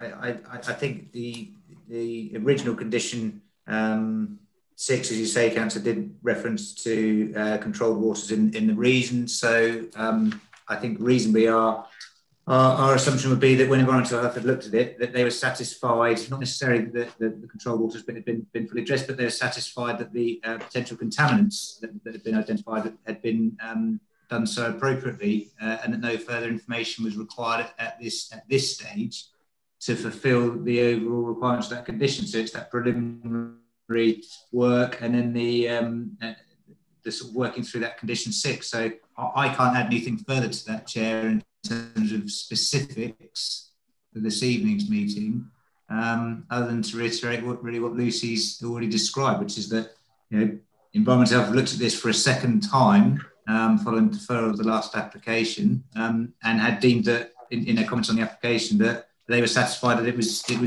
discharged. I think that the safety net, if you like, if you want to describe it that way, is really in relation to condition 8 in trying to resolve that. I understand Councillor George's point was on a slightly different point around controlled waters. But as I understand it, that wasn't part of the EA's concern on the original application. So yeah, I'm afraid I won't be able to add anything more in terms of detail on that, because obviously it's getting into the technicalities of specifically what Environmental Health have looked at. Right, thank you, Mike. Councillor George? Yes, thank you very much indeed for that. But can I, address that? I think certainly, it'd be very nice to know whether the Environment Agency have actually addressed the groundwater problem. But my understanding is that nobody's gone back to the Environment Agency to actually obtain the information. That's my understanding, but I may be wrong, and I'd like you to confirm that or not. And secondly, as I said, if you read the documents, the report, it doesn't really address groundwater at all. All it says is, in fact, if you look at the sampling, there's four little trenches of a metre depth, and there's some samples taken from that, and they say because we haven't found any contamination there, we don't think there's going to be any impact on groundwater. Well, really that is totally inadequate, and certainly I would certainly question whether it actually meets the requirements of the British standard that's quoted there. It's certainly not a comprehensive assessment of the risks of the contamination on this site. So could I have your views on that, please? Yes, go ahead, Mike. Yeah, so on the specific point about whether the Environment Agency have been consulted, I don't know. I would suspect not in relation to a discharge of condition element with regards to Environmental Health's consideration of that. Lucy may have more up-to-date information. Yes, go ahead, Lucy. You're muted again. Yeah, sorry. Yeah, just to say, the case officer did try numerous times during the course of the application to get a response from the Environment Agency and Hampshire County Council as Waste and Minerals Authority, because there were various ongoing dialogue between whether this was a waste application or whatever. So yeah, it's been quite a long-standing issue, but neither party made comments on the application. So they did not want to, well, I can't say they didn't want to, but they did not comment on the application. Okay, Councillor George. Okay, thank you for that. Yes. Right, Councillor Potter. Thank you, Chair. I mean, I defer to the better knowledge of Councillor George in this regard. He's covered the point I was going to try and raise, not as well, but I did just want to check with the officers. I mean, the environmental health officer makes the point in, I think, in his or her commentary that there should be a watching brief maintained in the event. Then, I mean, with respect to what does that mean? You know, in terms of our very limited resources, I think we've been here before, haven't we? Really, on this matter and discussions around it. What does watching brief really mean? Is this regular inspections, or is it at the instigation of the applicant themselves? Because, as Lucy said, a lot of this is built on trust, isn't it? And I don't want to be too cynical on this, really, but I mean, clearly we're not going to have, back in the old days, in terms of building control officers and the like, we're not going to have somebody actually physically inspecting this on a regular basis, are we? So what do you think watching brief means there? Yeah, if I may answer that one, I think the watching brief reference is really just making the point that the environmental health officers saying that they're satisfied with the information they've had so far, but they're not discounting the possibility, at least I suppose, of further contamination being encountered later on. And I think the watching brief really is why Condition 8 then becomes relevant. So it's effectively, I suppose, put it another way, putting the applicant on notice that they need to maintain that watching brief. So it is applicant reliant again, but under the guise of the planning condition. And that then if they do encounter that, the requirements of Condition 8 then kick in. So I think that's the context in which watching brief has been referenced by the Environmental Health Officer. Okay, Chair, I understand it better. Thank you. Thank you. Right, I've got a quick one directly related to that, Mike. Do I take it from what you just said that the Condition 8 never expires? Certainly during the lifetime of the actual development works, yes. So that I think that's the intention of Condition 8, that effectively it's as it said, when should anything be found, which would be naturally during the process of the development itself, then they'd be contacted immediately, and effectively that's when a scheme of works to investigate further in that event. I would suggest that would be during that construction or development phase. Because I believe this is, they had to put a lot of topsoil onto this site, if my memory serves it, because it's been before the committee twice, I think. There was soil put on the top of what was another infill. And I think the point that was being made by Councillor George was they've only gone down a metre, but the elevation, this thing's been raised up way more than a metre. And I think the concern is what's underneath it. And that's only going to be coming out if it leaches out over a period of time. I think that's, I'm not trying to, that's my viewpoint, certainly, because I know we were very concerned within the committee about this whole topic. Yeah, I think it just comes down to the ability of conditions to deal with that scenario, Chair. I don't think there's a condition that can be ongoing, if you like, in terms of how it would then be reported. I think it is intended for the construction phase or the development phase. And if there was further development, i.e. something that went beyond this application, then that would be something that we'd need to capture in conditions on that. Again, Lucy may know more from the discussions on the Environmental Health Officer, but that's certainly my reading of the condition as drafted. Okay, thank you. Lucy, have you got anything to add or not? Sorry, yeah, no, nothing further to add on that. Okay, thank you. Any more questions to officers? Debate. Councillor George. Thank you, Chair. Having gone through this, and as I mentioned, I did have some discussions with the Environmental Health Office on these issues. It's becoming very clear to me that unless the Environment Agency have done a risk assessment themselves, the groundwater impacts assessment side has not really been addressed at all. So if we're looking at conditions 6 and 7, is specifically relating to groundwater risks, and they haven't been covered. Frankly, they really haven't. So if you're asking, is it possible to discharge those, certainly based upon the reports that are in the, publicly available, they haven't really touched on those at all. There's been no detailed examination, no groundwater samples taken, and no really samples taken below a metre depth. So that's, I don't think, or my opinion certainly would be, that certainly the British standard has not been complied with, because that requires all pathways to be looked at. And I don't think that, as I say, the groundwater aspects of 6 and 7 haven't. Now, the question is that mute because 8 could take over? Well, the answer is you wouldn't find groundwater contamination unless it turned up in the local streams and brooks and everything else for a long time. So, and also 8 is interesting. It suggests that if you find substantial made ground that kicking, well, the whole site is made ground, virtually, nearly all of it. It's been imported material, so I'm not even sure, how that's going to be implemented at all. So I've got some significant issues on this, unless we can get confirmation from the Environment Agency that their investigations, because clearly they must have done some work at the early stages, because they're requiring 314 cubic meters to be taken away from site. They're clearly basing that on something. Unless we can get access to that information and clear ourselves that there are no groundwater impacts, I don't think 6 and 7 have been complied with, and I don't think 8 is going to help at all. Thank you for that. Councillor Tomlin. Well, that was thank you, Chair. That from Councillor George was a fairly damning summary of what we know we don't know.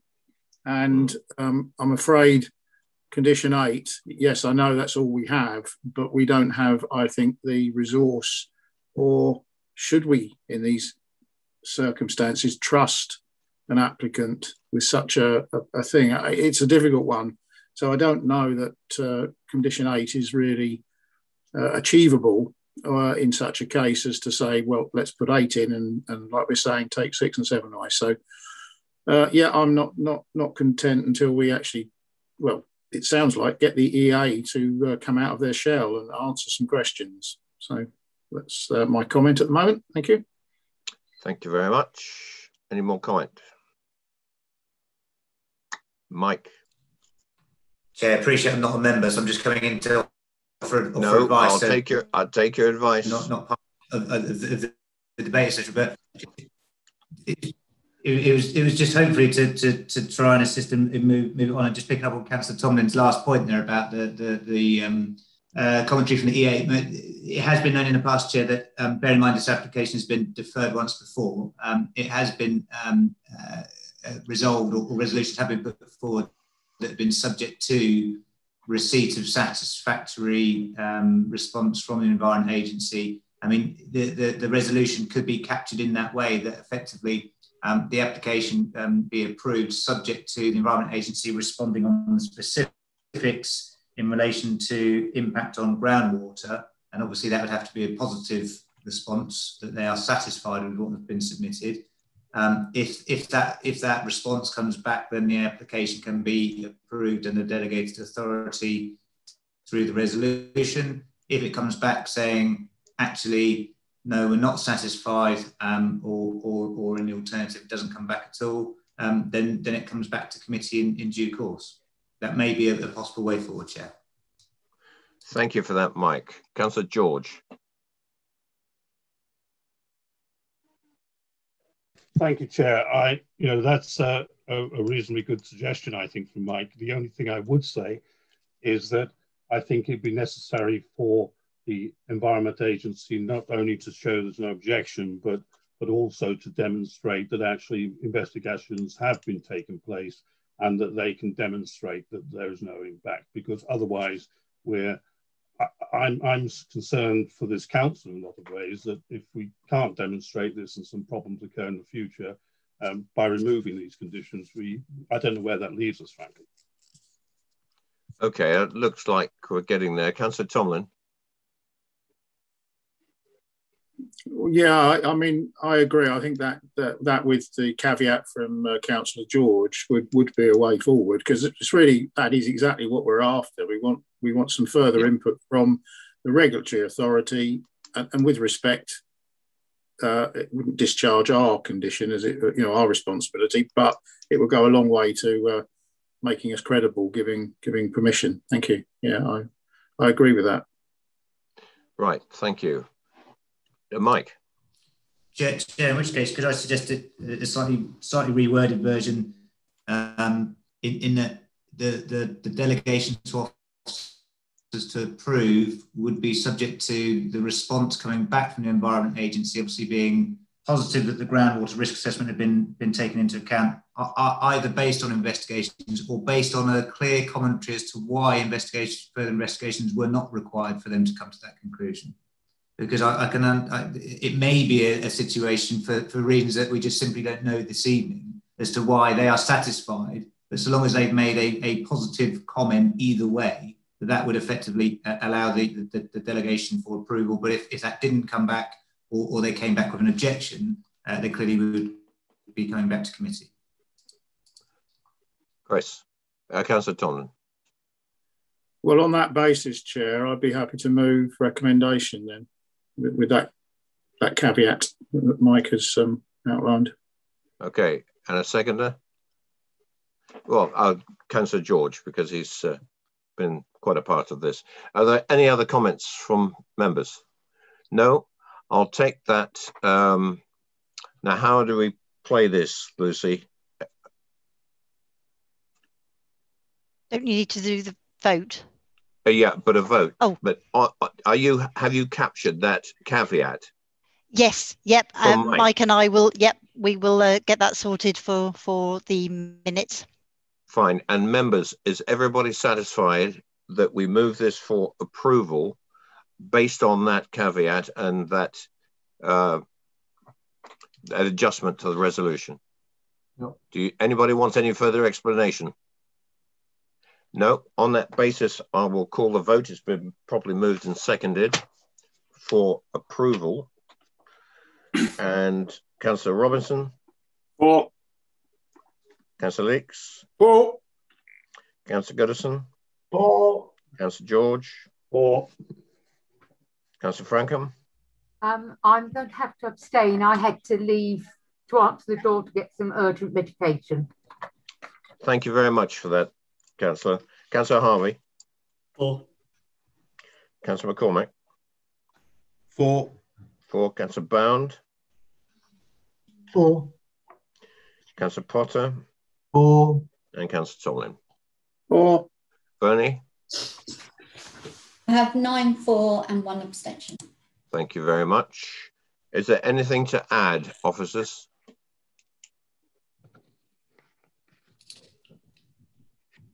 No, we will secure the recommendation as per Mike's commentary earlier. Thank you very much. Thank you.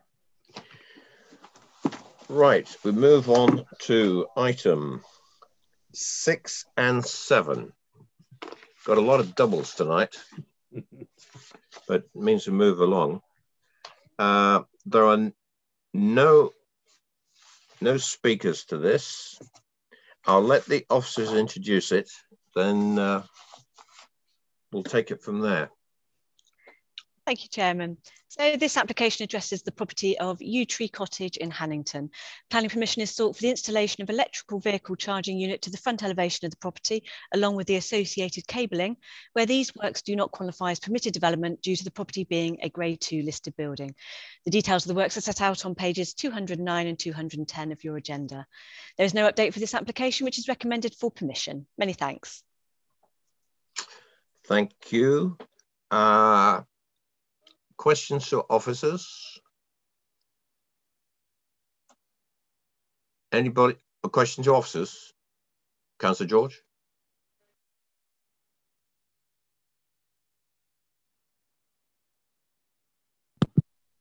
Thank you, Chair. It's just one small question here. It's the cables seem to be going around the building, which is fine, and everything else, which is I think. But I cannot see on plans or anything where exactly how high the cable is up the wall. It says sort of at ground level, but is it just below ground level, just on the junction, or is it somewhere up the wall? I can't really see on the drawings exactly where that is. It's not very clear.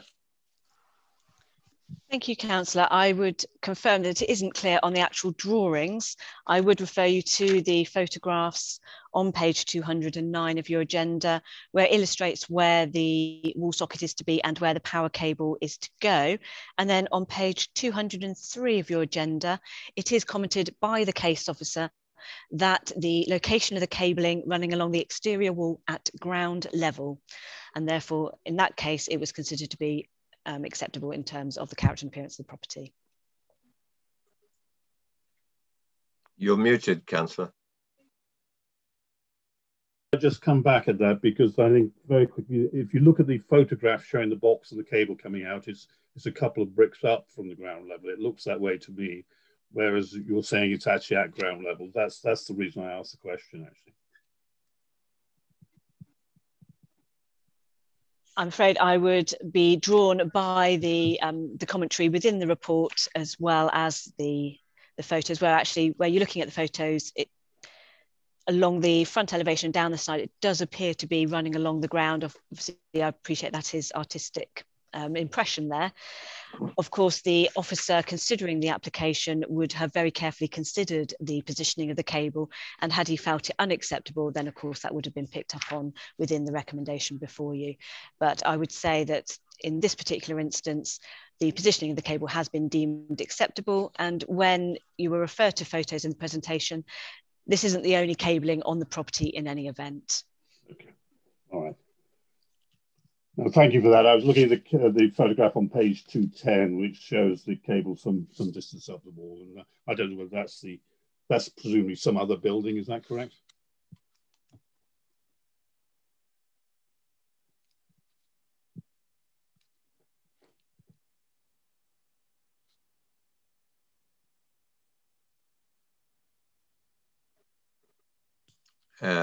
Catherine?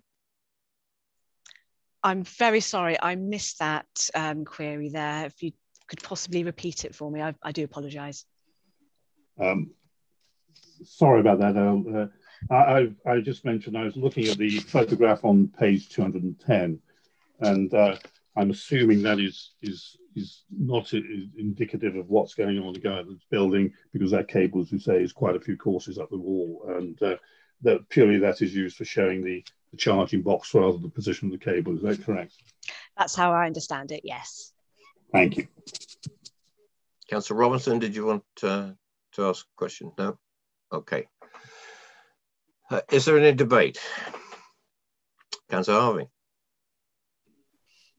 We've got to be honest, Chair, looking at page 210 and appreciating Dave's commentary, I wouldn't mind if it was that far up the wall, to be honest. It's almost leg height. It's about 11 bricks up the wall. It's not significantly high, really. And I'd move the application because I think it's a good application. The more of this, the better. Yes, it's only here because it's a listed building. Absolutely. These electrical sockets are permitted development in normal circumstances on the houses of most of us, I think. Yeah, but even listed buildings need them, don't they? So even listed buildings need them. Yeah, in this day and age. I'll second the motion. I'm quite happy to, from the chair. And moved and seconded for approval. This is on both of the applications. This is on the listed building set. I have to take 2 votes. I'm committed to that, unfortunately. So this is for the application 03017 householders, and runs through the roll call. Ned Robinson? For. Councillor Leeks? For. Councillor Goodison? For. Councillor George? For. Councillor Frankham? For. Councillor Harvey? For. Councillor McCormick? For. Councillor Bound? For. Councillor Potter? For. Councillor Tomlin? For. Next, we have to run past the listed building consents. Chair, that's 10 for the recommendation. Thank you, Bernie. I appreciate that. And this is a straightforward recommendation on this on the same property. And I'll propose it from the chair. Do I have a seconder? I'm happy to. Oh, Councillor Leeks, thank you. So it's been moved and seconded for approval. Councillor Robinson. For. Councillor Leeks. For. Councillor Goodison. For. George. For. Councillor Frankham. For. Councillor Harvey. For. Councillor McCormick. For. Councillor Bound. For. Councillor Potter. For. And Councillor Tomlin. For. Bernie. And for the recommendation. Thank you, officers. Thank you, Chairman. I can confirm that the application for planning permission has been approved as per the agenda, and likewise the application for listed building consent has also been approved as per your agenda. Thank you. Thank you very much. Move on to item number 7, Grantham House and Crawley House. And could I ask Mr. Licorice to check in, please? Hello, good evening. Good evening. If you just sit tight, the officers will introduce the application. Thank you. Thank you. Just to say there is an update to this application, agenda page 217 and the update. The application is for the retention of access gates and fence wings, which is a retrospective application. You will be aware of this site. It has been to committee several times. Just to confirm, the application seeks planning permission for the retention of 1 pair of vehicular access gates and a pedestrian gate serving each of the properties, along with a linking section of fence between the 2 gates that straddle the boundary between both properties. In addition, sections of connecting fence connecting the gates to a realigned western boundary fence are also proposed for Grantham House. This consists of the retention of approximately 2.1 metres of fencing to the north of the gates, and for Crawley House, the retention of approximately 1.8 metres of fence to the south of the gates. The remaining fence structures, which you will see on the photos, which are in situ, are not matters for the consideration of the application. It is purely for those elements that you can see on this photo in relation to the gates and the gate wings. Thank you. Nothing further to add. Thank you very much. Ms. Licorice, you have 4 minutes. Thank you. Good evening, Mr. Chairman and members. Thank you for the opportunity to again register my objection and those of many fellow residents of Highclere. I'm Katie Licorice and I live at the Highclere Red House directly opposite the site of this retrospective application. As you are aware, your committee instructed enforcement action to be taken for the removal of these gates, fence wings and fencing at your meeting in September 2020. You refused them retrospective permission on the grounds of the cumulative effect of height, length, prominence, style, and impact of the AONB. Since your decision, nothing has changed to negate your reasons for refusal. Gates and fence wings remain exactly the same position. They have not been lowered or modified in any way to make them less prominent and also thereby allow views through to the surrounding countryside. The style has not been changed nor their length. Consider an application for the gates and fence wings in isolation to adopt the salami principle of planning. Gates, fence wings and fencing must be considered as one package due to their overall impact, just as they were when you made your decision in September and not as piecemeal. Your decision in September should be adhered to and acted upon by the applicants. Unauthorised erection of these 2-metre high gates and fence wings are direct and deliberate breaches of the clear conditions set out in the appeal decision letter issued by Inspector Joanne Jones, when she expressly stated that no gates to the highway may be erected without prior LPA permission, and that only hedging and trees should form the boundary in order to preserve the rural character of the AONB and to maintain views through to the countryside beyond. Obviously, no views are possible through solid 2-metre high gates. The gates and fence wings are visually intrusive. They dominate the street scene and spoil the rural feel of our village. They have created a totally unacceptable level of traffic noise deflection that is detrimental to both our home and business, and they are not in any way, shape, or form in keeping with either the Highclere Village design statement or the AONB. It should be possible to find a solution for the gates and all the fencing that is in tune with the rural setting and local vernacular, not an import from suburbia, which it currently is. In conclusion, allowing this retrospective application to be approved in isolation when your committee has already refused these gates, fence wings and fencing as a whole make a complete mockery of the planning permission system. It is again thumbing a nose at the inspector and her conditions and at your own policies to maintain a holistic approach to sustaining or improving the quality of the landscape. It would let down the many villagers who had faith in both the original conditions and then your committee's decision in September being adhered to in the first place. I would ask you to stick to the opinion that your committee expressed in September, continuing to recognise that these gates are brash and completely and unnecessarily out of keeping with their surroundings, and to therefore refuse this application until a solution is found to mitigate the cumulative impact of the gates, wing fences and fencing together. Thank you for listening. Thank you very much, and your timing is very good. Members, questions to the speaker? I've got one.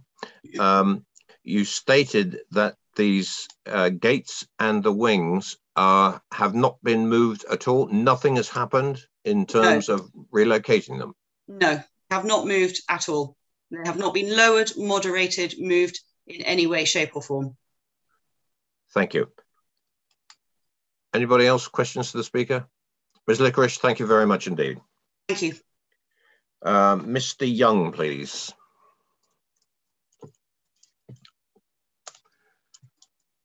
Hello. Good evening, Mr. Young. You have 4 minutes. Off you go. Thank you very much. Councillors, ladies and gentlemen, thank you for affording me the opportunity to speak to this application. As you've indicated, I'm the agent. The application before you is just for the retention of the gates and its side wings. The frontage fences have been relocated since you considered an application in September that focused on them, and they are not within the application. The update indicates that my clients and I remain in discussion with your officers regarding the fences. In many respects, I should not need to be here. To explain why I am, I need to take you back to the appeal decision for the buildings that are now Grantham House and Crawley House.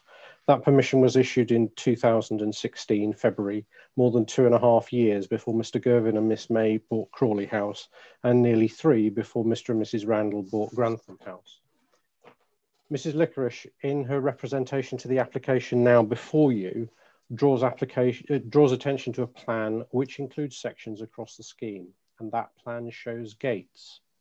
Crucially, the plan Mrs. Licorice refers to is listed as one of the approved plans in the appeal decision, and your officers are aware of this. So while the inspector decided in 2016 that gates at the properties would need permission, she simultaneously felt able to include a plan within the approved set that shows gates.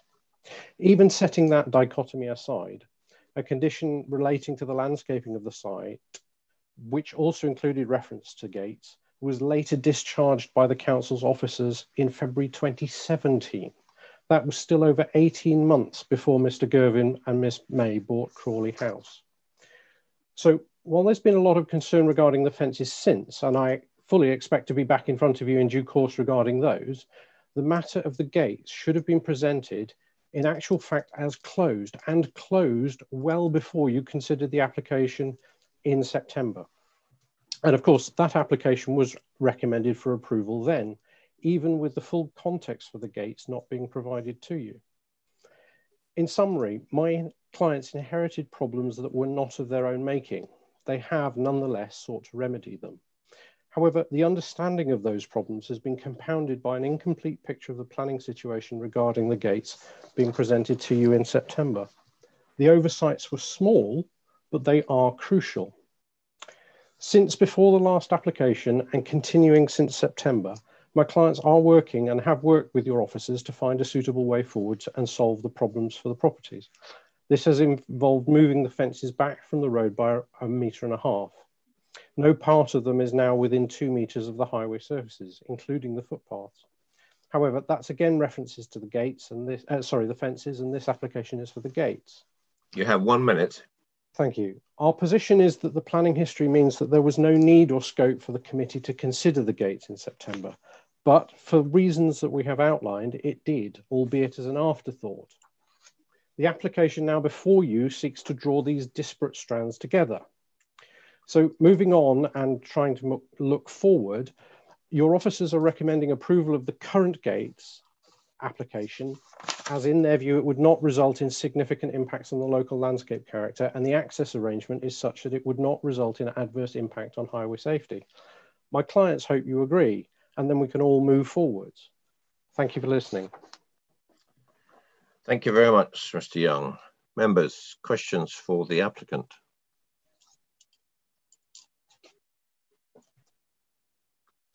No questions. Thank you very much. Thank you, Mr. Young. Thank you. Councillor Faulkner, please.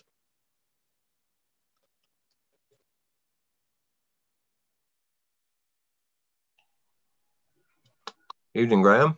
Good evening, everyone. And Graham, you have 4 minutes. Off you go. Well, thank you. Yeah, I'll try to be brief because I think a lot of the points have already been covered.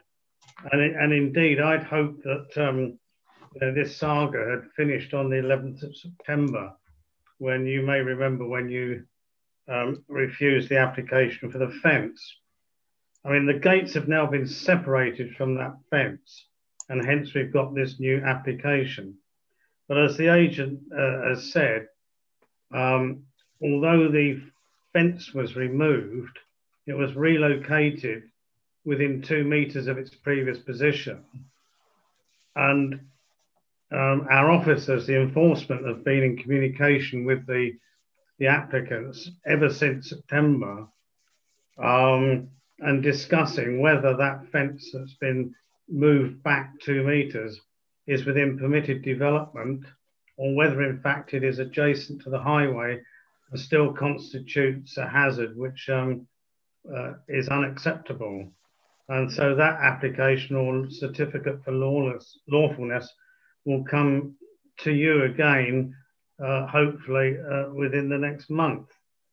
I still stand as I have been for the last 6 months, in that I support the objections of the parish council and of the residents of Highclere. The whole thing does need to be considered as an entity. You've got these huge gates, which when you go back to the appeal inspector's report, he specified that, or she specified that that sort of gate was not going to be acceptable. But nevertheless, it should be considered as a whole, and just moving the fence back 2 meters and leaving the rest of the edifice really is an unsatisfactory position. So I would reiterate my support for the objectors and also for your decision, which you made last year. Thank you. Thank you, Councillor Faulkner. Members, any questions to the ward councillor? Nope. Thanks very much, Graham. Oh, excuse me, Councillor McCall? No? No. Okay. Thanks, Councillor Faulkner. Questions to officers? I'll start off. Officers, I'm looking at page 220 of the report. The refuse and enforce on the 11th of September, subsequently went to appeal. That did include the entrance gates, did it not?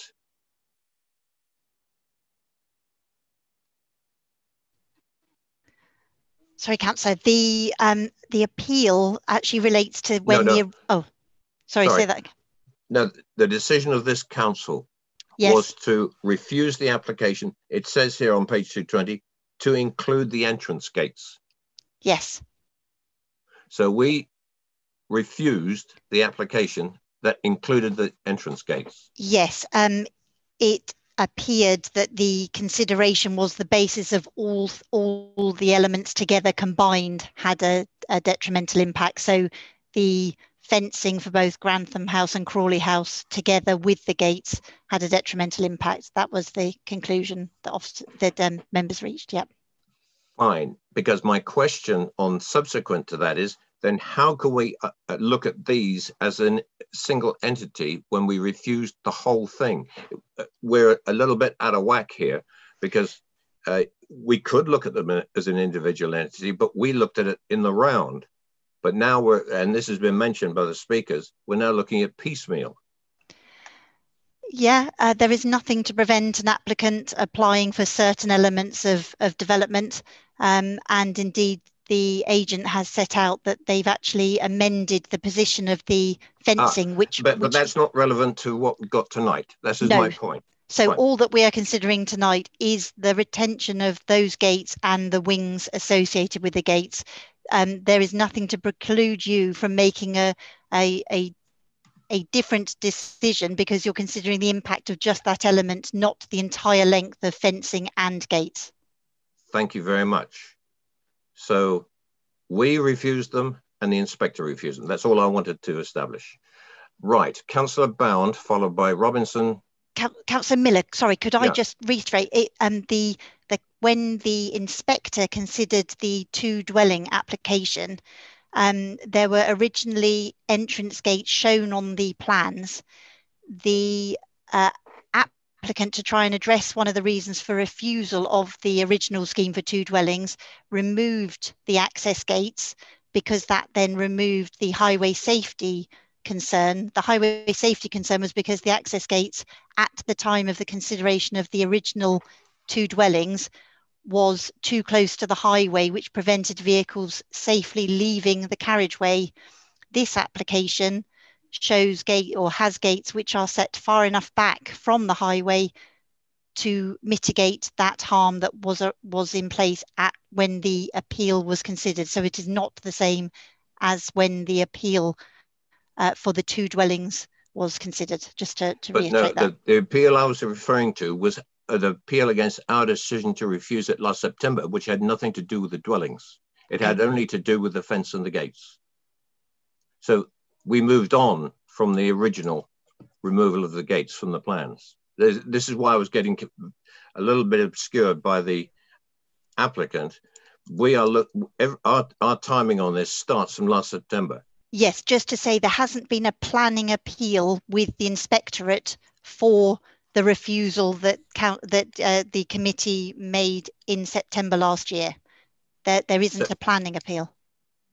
Okay, so we are now just talking about an enforcement that hasn't been carried out, a refusal that hasn't been satisfied. Correct. Or the applicant believes that they have addressed some of it because they've moved the fences, but not this application. Yeah. But not this application. There's where it's getting confusing. It really has been, there's obscuration here, and I'm just trying to bring some clarity. That's all. So we're talking about gates. We're not talking about fences. The fences Correct. Are still where they were when we refused the application in September. The gates are, and the wings, yes. Thank you. Right. Councillor George, followed by Councillor Bound, followed by Councillor Potter, I believe. No. Start off with Councillor George, followed by Councillor Potter. Councillor Bound. I'll get this right in a minute. Thank you. Just a question to the officers. I think looking at page 229, I suppose it really comes back to this point of the thing being cut up into pieces. But if you look at the street scene plan, you seem to have a low fence on the right-hand side and a high fence on the left-hand side, and what have you, and gates in the middle of a different height. I think, Mr.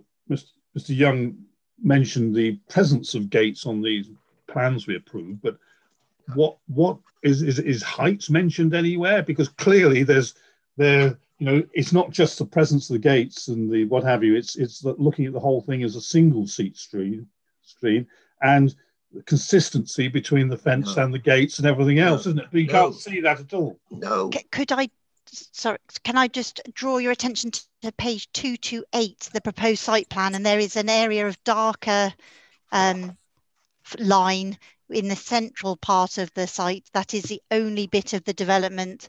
That is the development that's being considered this evening.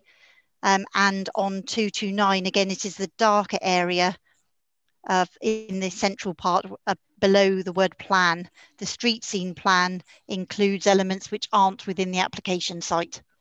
Yeah, exactly. I see. Thank you. Councillor Barnes. Thank you, Chair. I'm just referring to that on page 228, the darker bit that you've just referred to, Lucy, and also sort of trying to tie that in with the inspector's decision, which he allowed when he says amenity space and new vehicular access with associated works. So is that the associated works?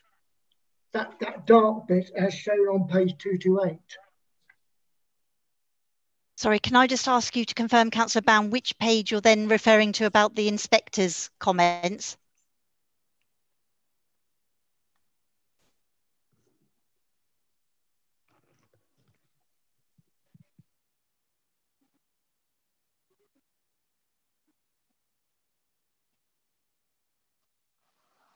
You're muted, Mike.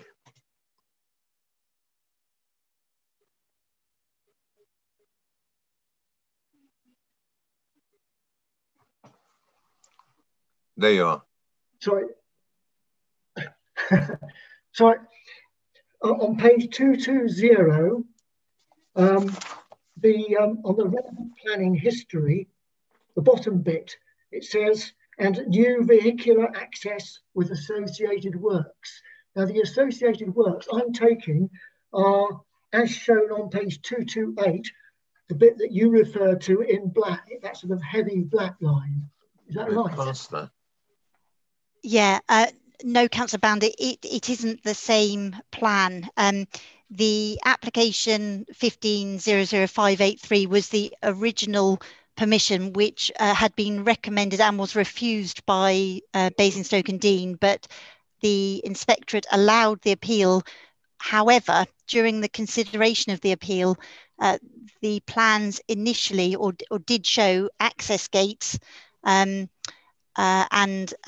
boundary treatment, which the inspector felt were not appropriate and not acceptable. And during the consideration of the appeal, the appellants removed the access gates from consideration of the application to remove the highway safety reason for refusal. These access gates are in a different location to the appeal plans. So it isn't the same plan that you're looking at under this application. Okay, so those gates which were taken out of the original appeal, they've now been repositioned so that they allow safe access onto the highway with proper sight lines. I don't know if they're exactly the same, but in terms of the acceptability and highway safety, the gates as proposed this evening or as on site are acceptable in relation to highway safety because they are set back far enough from the carriageway. I got there in the end. Okay, thank you. But they weren't acceptable in September when we turned the application down. That's the point. Well, I think the only thing was that the fence was being considered then as well, Chair. Yes, which is why I come back to my point. We're now being asked to do this piecemeal instead of going back to the whole thing. But if that's how they are permitted to do it, fine. But these gates weren't acceptable then. Anyway, I'll let this go on. And Councillor Robinson. Thank you, Chair. All I was going to ask is, could we have another look at the photos on the visualiser, please? We are still in questions to officers at the moment, aren't we? Yes, we are. Right, fine. I've got more for debate, but yes. Particularly, right, that's the... And that is the position... Yeah. Okay. Thank you. Right. Anybody else for the officers? Councillor Tomlin. Thank you, Chair. Okay. Observation. The photographs that we have on the visualiser of the gates are not in accordance with the plan or the street scene plan. So how do we proceed? They are different. If you look, there is a tapered element down to a lower fence that we're not talking about. And it's shown in the plan as being, part of that elevation of the street scene. You look at the photos, they do not accord. So are we looking at the photo or are we looking at the plan? Because they've gone and if we approve this plan, they need enforcement because they're wrong already. What do the officers make of that? The two do not agree.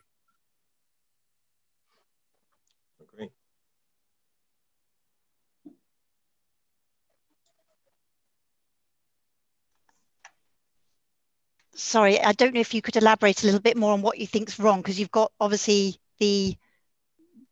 Okay, so if you look at page 229, yep, and you look at the plan, yep, you can see the black line on the left and the right has a break line, a vertical break line, zigzag line, which signifies a break in there. If you then look at the elevation, where Grantham House and Crawley House are shown, yep, you'll see that the corresponding from the right-hand pair of gates, it shows a wing dropping down in height, okay, and then a small section of low fence, if you correlate to the plan, and then on the other side is a high fence and a slightly tapered fence going down to the gate. Now you look at the photographs and there's none of that apparent.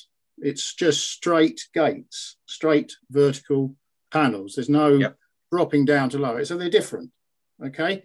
So I'm afraid, well, I would say we can't do anything because it's wrong. Everything, the information we've been given is wrong. Either they've not built it to the plans they want us to approve, or the plans they want us to approve are wrong.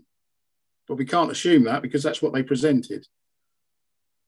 So I'm sorry, but I think I'm right on that. But what do we do? You would need to consider the plans as submitted. It may be that what is constructed on site is not what they are proposing. There is an element adjacent to Crawley House where they have a lower fence, so the gate wing tapers down to meet the lower fence adjacent to Crawley House. Yeah, that's exactly the point, but it's not as on the visualiser. Correct. I will second that. I will agree with you there. Yeah, so we have to consider it as shown on the plan, and obviously we would need to then draw attention to the applicants that there is a section which is different on site to what they are proposing with this application. Okay, right, thank you. Councillor Robinson. Thank you, Chair. Put the cat among the pigeons. Okay, Jane, I have spotted you. Don't worry. Councillor Tomlin is right. The plans don't agree. But the difference in the plans appears to relate to the fence, and we are not discussing the fence tonight. That's correct. There is a section of fence that we are considering, which are the wings related to the gates themselves. So, just to say, there is a section of fence you are considering this evening. Okay, fine, thank you. That's fine. It's clear. Councillor Frankham. Yes, I think anybody, member of the public, that would be looking on would be as confused as I am. Would it not be an idea to defer this and it to come back with it being a little bit more clearer, please? I'll take that under advisement, Councillor Frankham, but yes, duly noted.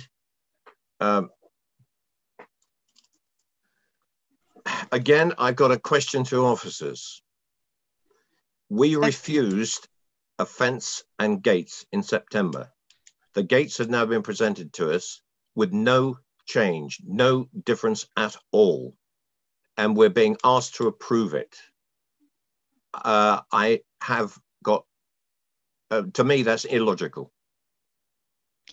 Because just the fact, the gates were included in our refuse and enforce decision on the 11th of September. I appreciate your comments, Councillor Miller. That's a question. There is nothing to stop an applicant for applying for part of a development. If the whole of the scheme was unacceptable, it doesn't mean that a part of that development in isolation would also be unacceptable. So you have to reconsider that on its own merits. But I appreciate your comments. Okay, thank you. Did you want to comment on Councillor Frankham's suggestions as well? Sorry, can you repeat that? No, Jane, you made a comment about that confusion. Yeah. I was going back to the officer to ask if she came up. Did you want to comment on what Councillor Frankham said? Councillor Frankham, were you suggesting that the application is deferred for then considering all of the elements? I think we need some clarity. Just to confirm, so we are considering just this element of the application. I appreciate your comments, but we can't require the applicant to increase the amount of development that they're proposing with this application. It is a separate scheme now. I do appreciate your comments, but that is the basis on which they've submitted the application, and that's how we have to determine it. Okay, then obviously we vote with those. Okay, thank you. Councillor Potter. Well, I think, Chair, you've hit the nail on the head a couple of times. I mean, I don't generally think this is as complicated as we're making it. Simply, our decision when we rejected what we had before us going back that 12 months ago was that we rejected the gates that were being presented and visually available for us to see, and also the wings that went with it. Now, simplifying our application tonight, as we're being told to do, that element of what we looked at last time is as before us, the access gates and fence wings. We found that unacceptable that short time ago. As far as I'm concerned, nothing has changed since then. And my rejection then would apply tonight as well. And I think we simplify it in the way that the application is written. No more than that, really. And as far as I'm concerned, I don't want to support this application before us tonight. Right, thank you. Does anyone have any more questions for the officers? Have we got this clear in our minds?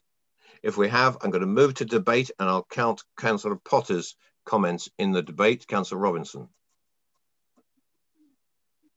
Thank you, Chair. I'm not sure whether I have a slight advantage on everybody on this, because I wasn't at the previous hearing in September. So for me, I'm sort of coming to it from a fresh perspective. And the whole thing seems to hinge on, when you looked at this before, and I say you because I wasn't there, you looked at it as gates and fence, and you refused it. The question is, which element of that did you find unacceptable? If it was the fence that you found unacceptable and the gates were acceptable, then this should go forwards. If it was the gates you found that were unacceptable, then this should be refused, because basically you've already refused it. That seems to be the crux of it to me, is why did you refuse it last time? Did you refuse it because of the fence, or did you refuse it because of the gates? Councillor Potter has clearly indicated he refused it because of the gates. And that is the whole crux of the thing, is which element of it did you refuse not like last time? Because well, I hope Lucy's going to say what I was about to say, but... Sorry, do you want to say it, Councillor Miller? Sorry. On page 220, under the relevant planning history, 2000679 retrospective, if you just read that, if you've got the document in front of you, it includes the entrance gates. Erection of fence inside the boundary of the A343 to include entrance gates, refuse and enforce. Yes, Lizzie.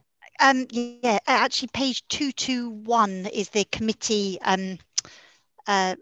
resolution from September, which was by virtue of the proposed fence and gates length, height, style and prominence.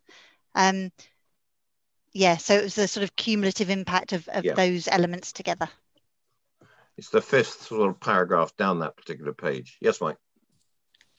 Yeah, just to follow on from Lucy's point, I'm trying not to elevate this any more than necessary, but that reason for refusal did reference fence and gates length, height and everything else. So that is why under this application you would need to come to a new resolution entirely based on the development before you, which is the gates and the fence wings. And it is entirely before you to come to a view as to whether that's approvable or refusable. But because length was relevant in the material issues that you raised previously, you would effectively, if the committee were to consider refusal, then you would need to be satisfied that the length of this element is equally refusable on its merits of just this application. Understood.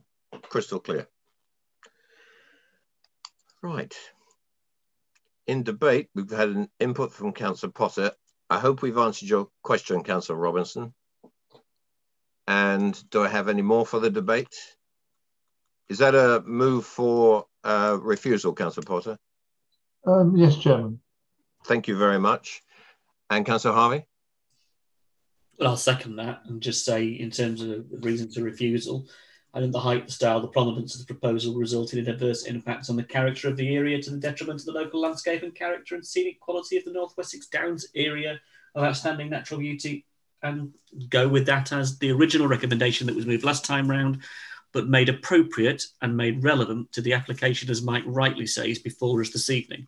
Yes. Those matters are still relevant because they are party to the decision this evening with material that is in front of us in, as ever, the red line. So yeah, I'd second the objection on those grounds. Thank you. So the motion is as per Councillor Harvey's just described. Councillor Potter, motion. Well, Potter moves the motion. Councillor Potter, you happy of how Councillor Harvey described that? More than happy. How can I better that, Chairman? Thank you. It's probably moved and seconded for refusal on that basis, and I'll call the roll.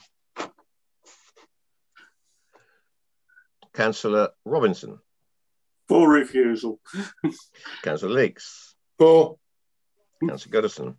For refusal. Councillor George. For refusal. Councillor Frankham.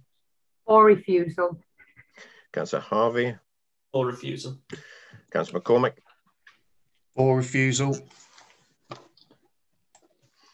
Councillor Bound. Against. Councillor Potter. For refusal. Councillor Tomlin.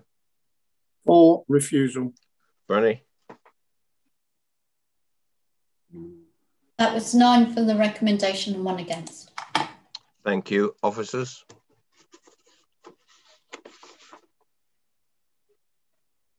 Thank you. So that application is duly refused. Can I just confirm that it is the same as the previous reason for refusal, but by virtue of the proposed gates, height, style, and gate wings, by virtue of the proposed gates and gate wings, length, height, and style and prominence, and then as per the previous reason for refusal. Yeah. Not length. Not length.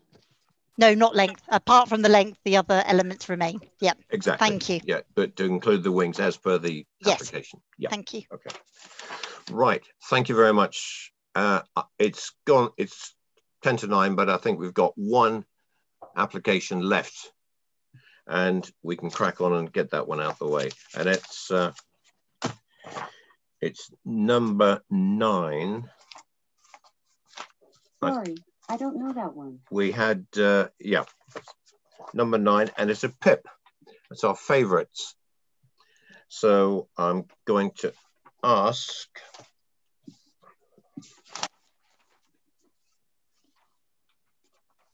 Councillor Tyler from the Parish Council to come on board, please. Thank you, Chairman. Good evening, Councillor Tyler. And if you'd just like to hang on, sorry, you're at the back end of the agenda, but we won't be long. Officers, if you'd like to introduce it. Thank you, Chairman. This application addresses land adjacent to 14 Hackwood Lane, Cliddesdon, and seeks permission in principle for the erection of 2 dwellings. Consideration of the development is limited only to the location, land use, and amount of development. There's no update for this application, which is recommended for approval. Many thanks. Thank you very much. Councillor Tyler, you've got 4 minutes. The land related to this application is agricultural land, and it has for the last 100 years been an important part of the ecological network between the fields on either side of Hackwood Lane. And as such, it wouldn't be in accord with policy EM1. The application does also not accord with EM4 1F, which states there will be no harm to the integrity of linkages between designated sites and key habitats. Just a word on relation to the whole site. The current owner has seen fit to split this site into 2 with a laurel hedge and to build a large play area on one side. All I might add, without any planning application for change of use. The application clearly does not meet local plan policy SS6. Now, I do understand, obviously, that that's in abeyance due to the current housing land supply. However, the parish council feel that the local plan SX6 at least needs to be considered. 2 other points are important. First, sustainability. The site is in the countryside, the nearest shop and bus being by the Holiday Inn on the other side of the M3 motorway. Now, this is about 2 miles from the site. There are no footpaths, and the sites are therefore not seriously accessed without anything other than a car, which is in conflict with social and environmental objectives in sustainable development. Secondly, in relation to the amenity of neighbouring dwellings, policy EM10 states all development proposals will be required to respect the local environment and amenities of neighbouring properties. And then para B in that, it says provide a high quality amenity for occupants of developments and neighbouring properties, having regard to such issues as overlooking, access to natural light, outlook, amenity space, all in accordance with the design and sustainability SPD. The neighbouring property is built right on the boundary of the field and has habitable rooms which face the field. And so thus it would be severely affected by the proposal. So on this point, the parish council would request, if you are minded to approve the application, then a significant area of land should be set aside between the development and the adjacent owner to maintain amenity and to provide a continuation of the wildlife corridor. Thank you, Chairman. Thank you very much, and I appreciate your timing. Members, questions to the parish council? Nope. Thanks very much, Councillor. Mr. Carley, please.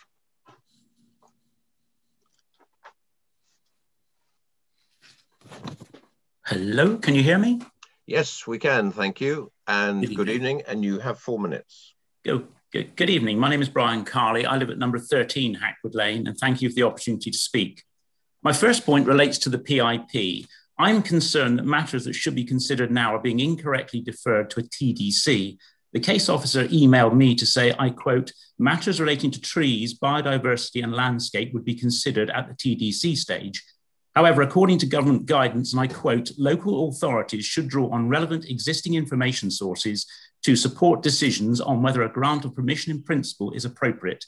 I have other government guidance references if you need them. A similar PIP at Frog Lane, Little London, reference 19.3221/PIP, was rejected by the case officer on grounds of landscape, quoting EM1, EM10, and the Landscape Biodiversity and Trees SPD. The Frog Lane application was subsequently rejected by the planning inspectorate in October 2020 when it was taken to appeal. There are other PIP examples rejected on landscapes.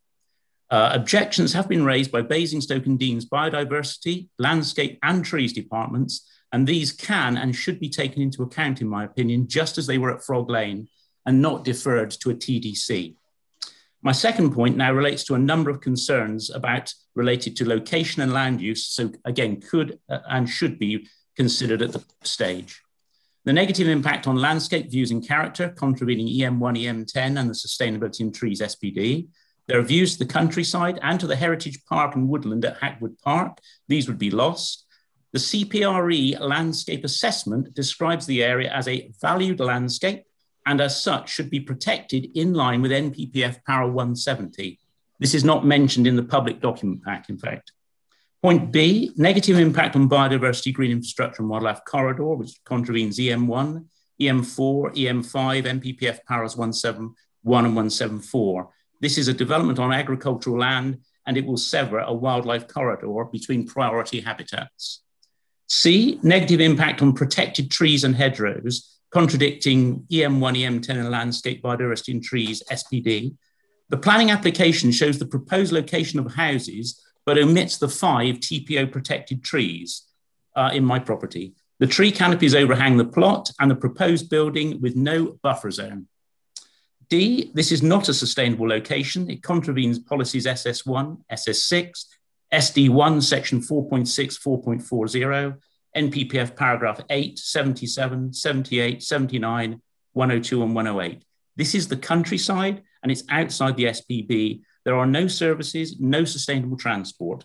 Basingstoke and Dean's strategy directs development to existing sustainable settlements, not building in the countryside. Point E, negative impact on light and privacy to a habitable room in my house. Contravening. You have 1 minute. Thank you. And the sustainability SPD. So someone standing in the proposed development garden will look straight into my downstairs room.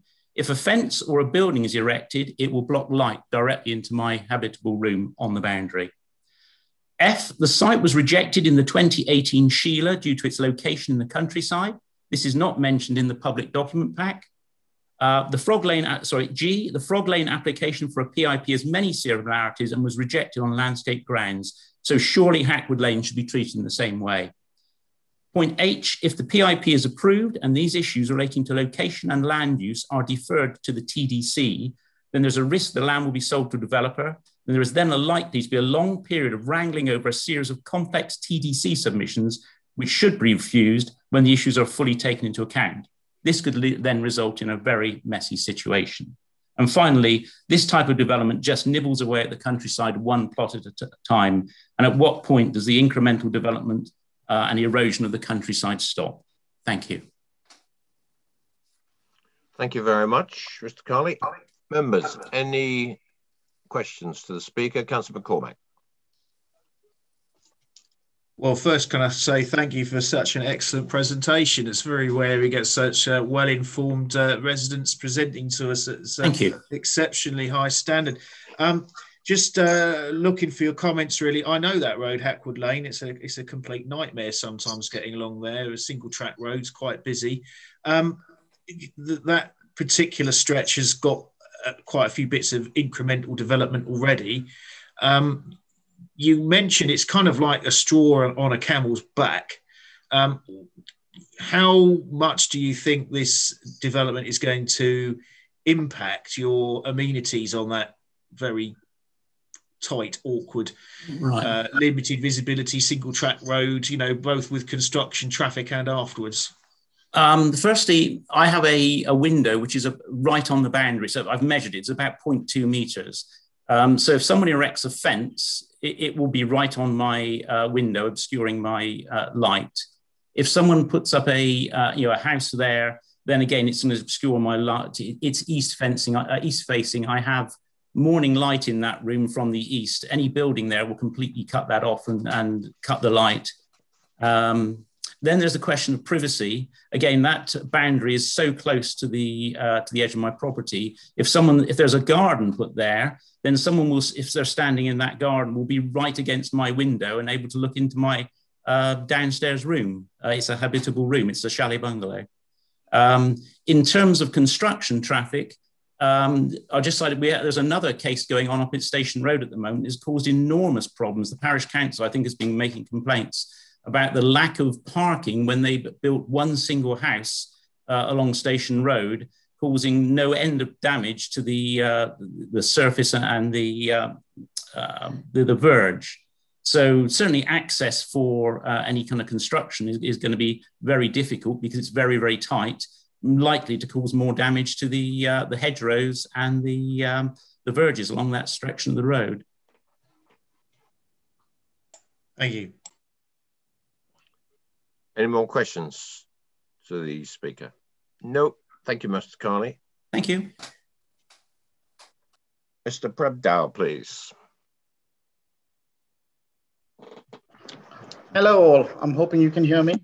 Yes, loud and clear. You have 4 minutes. Thank you very much. So, first of all, thank you so much for giving us the opportunity to address you. In fact, having reviewed the report, I'd like to thank the planning officer for her effort to represent a well-balanced position. I think it was fairly factual and clear. I'd just like to make you aware of a couple of things that the previous speaker has mentioned. The previous speaker has actually approached me on several unsolicited requests to provide them with a portion of land for 5 meters by 60 meters and said that that would go a long way in his support. He also made mention that he has several influence with the council and direct responsibility for the parish housing strategy, which I find very disingenuous. Furthermore, there are photographs that have been submitted to the public press. Whilst mentioning privacy, these have been taken by a drone which overlooks our children's play area and our private garden. And as you can appreciate, that does have severe consequences. Going back forward to our considerations of Hackwood Lane, I'd like to bring to your attention that Hackwood Lane has not had a lot of broadband for several years. And we've actually uplifted the broadband from 3 megabits to 60 megabits solely on our actions with GigaNet. We've applied to the rural broadband scheme for the road and invested direct funding, which none of the neighbors wanted to contribute to a new cabinet, and we paid Openreach directly in order to work from home.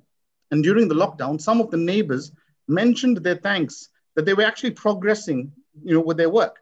Surprisingly, 2 of these neighbors have actually objected to the PIP. So I find that very interesting. Regarding the housing demand, we'd like to reiterate that the location, the land use, and the amount of development has been considered acceptable, considering that the council could not demonstrate a 5-year housing land supply. Furthermore, the proposal is considered in accordance with paragraph 11 of the National Planning Framework Policy. And on consideration of this plot, I would like to remind the panel that we actually live right next door to the plot. So we don't want to exploit the planning potential for 4+ houses, as others may choose to have done so. Hence, we're asking for only 2 homes in a ½ an acre plot, keeping in density with the lane and allowing for other homes in keeping with this location and the tranquility. In regards to landscaping and environments, in complete contradiction to our neighbors' objections, we can confirm that the plot has been mowed frequently, that the native hedge has been tended to, though it struggles with a severe infection of ivy, and we do prune it.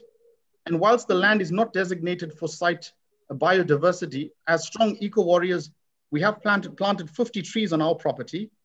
We do remain firm that the existing tree line that has been pointed out will be protected and preserved of any development, and we plan to work with this in mind. You have 1 minute, sir. Thank you. On the subject of location, with regards to the access on these homes, it is similar for the access on the rest of the row of houses, all being on one side of the road. From recent planning applications, these 2 houses on ½ an acre is actually a lower density than the other recent approvals in Cliddeston and in fact on our road. And the other applications have had the broad similar challenges of this PIP, yet they've been approved for more houses per acre. And the highway review has cited this development as unlikely to cause any adverse impacts. Being in a straight part of the road and having lived on the lane for 10 years, I can vouch for the visibility displays as we have actually done work on the visibility displays to fall in line with Highways Council. I thank you for your time. Thank you very much. Members, questions to the applicant? None? Mr. Prebdow, thank you very much. Thank you. Councillor Raffel. Chairman, thank you for allowing me to address the meeting. I'm assuming you can hear me good. Yep. So 4 areas for the committee to exercise their judgment. Local need, sustainability, whether the policies are offended to such an extent that planning in principle shouldn't be granted, or whether they are so trivially offended they can be dealt with by way of conditions, and how much weight to give to the policies in the local plan, given there's a lack of 5-year land supply.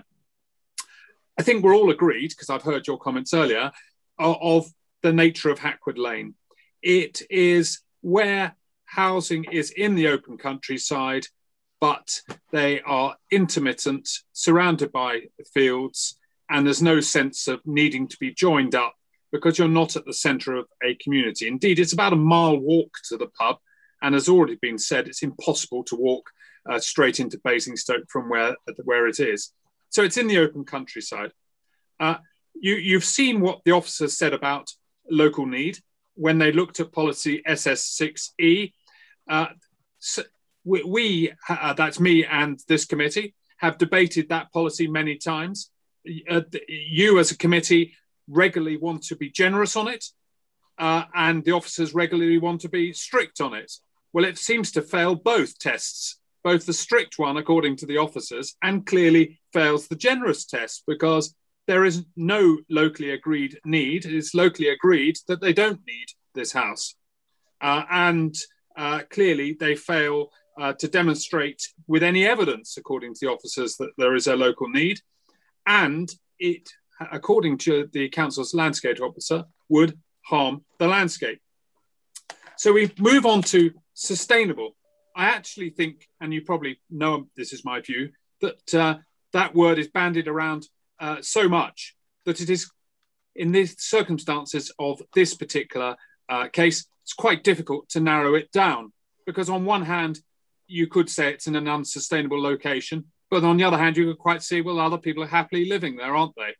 So it's for you to make of that what you want, but it's clearly remote from the centre of Cliddeston, remote from the centre of other populations, and people require cars to get to wherever they want to go. So then we move on to the local plan policies. And you will remember that the Court of Appeal in a recent Gladman's case, and I emphasise it's Court of Appeal, said that local plan policies are relevant and should be taken into account when considering when there isn't a 5-year land supply, should be taken into account. However, it's a question of how much weight you give them because of the lack of 5-year land supply. Now, I'm told by officers that that wasn't a surprise to them because you've been doing it all the way along. What about a minute, Councillor? So I urge you to apply the local plan policies and appreciate that this is open countryside and therefore should be protected, that it does harm the landscape by joining it up so it becomes like a ribbon of housing along that road, there is no need for it, and as the parish chairman said, it offends other policies too. And in my submission, because it's unnecessary, it offends the policies, you have good grounds to reject it. Thank you very much. Members, any questions for the ward councillor? Councillor Bound. Thank you, Chair. Good evening, Councillor Raffel. I'm not particularly familiar with this location. On my location plan on page 250, on the left-hand side, there's plot 13, and it goes up to 14A. That ribbon development there, over what sort of length does it go from number 1 up to whatever it goes on to beyond 14A?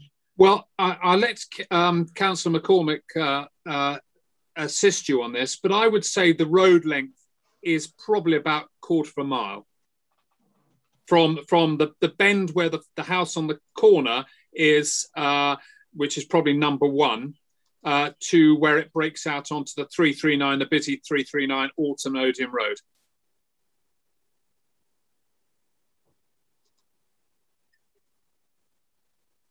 Are there more houses beyond 14A?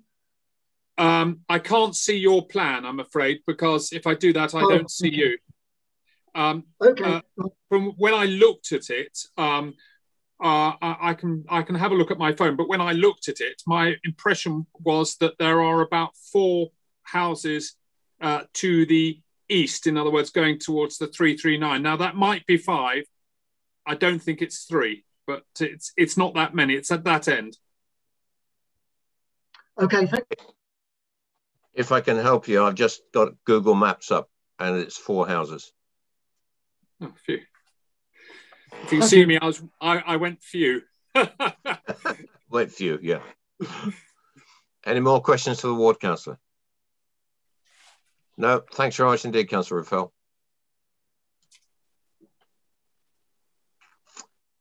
And questions to officers? Councillor Robinson. Thank you, Chair. Wouldn't unmute. I've been waiting for a PIP to come up for a little while. I hate them. The first PIP we did was, unfortunately, the one we did in Bramley, and it was granted, and it's got 3 years. And a little while later, I came across another PIP, which had been granted, and it had come in for technical submission, and it was in North Waltham. And the PIP on that one had only been granted for 1 year. Why do we grant them sometimes for 1 year? Why do we grant them for 3 years? What's the criteria between doing the two? What's the reasoning? So I didn't realise when we did the one in Bramley that you could actually limit them to 1 year. Otherwise, I probably would have tried to. So I'd like to know what sits behind that 1 year or 3 year granting. Thank you.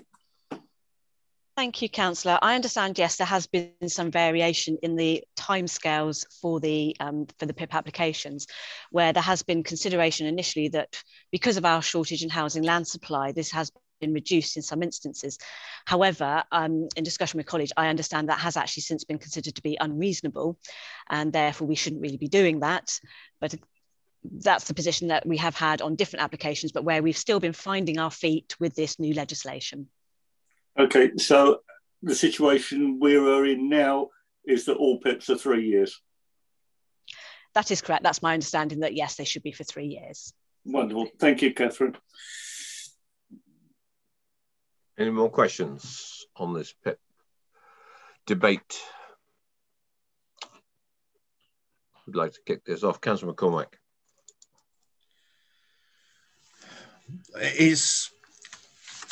I really do feel for the residents on this one. I'm kind of leaning towards refusal on this.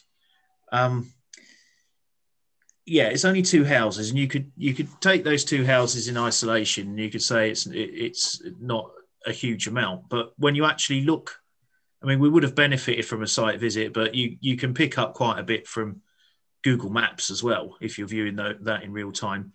There is quite a bit of development there. And also, if you look at Station Road, it carries on. There's quite a bit around there.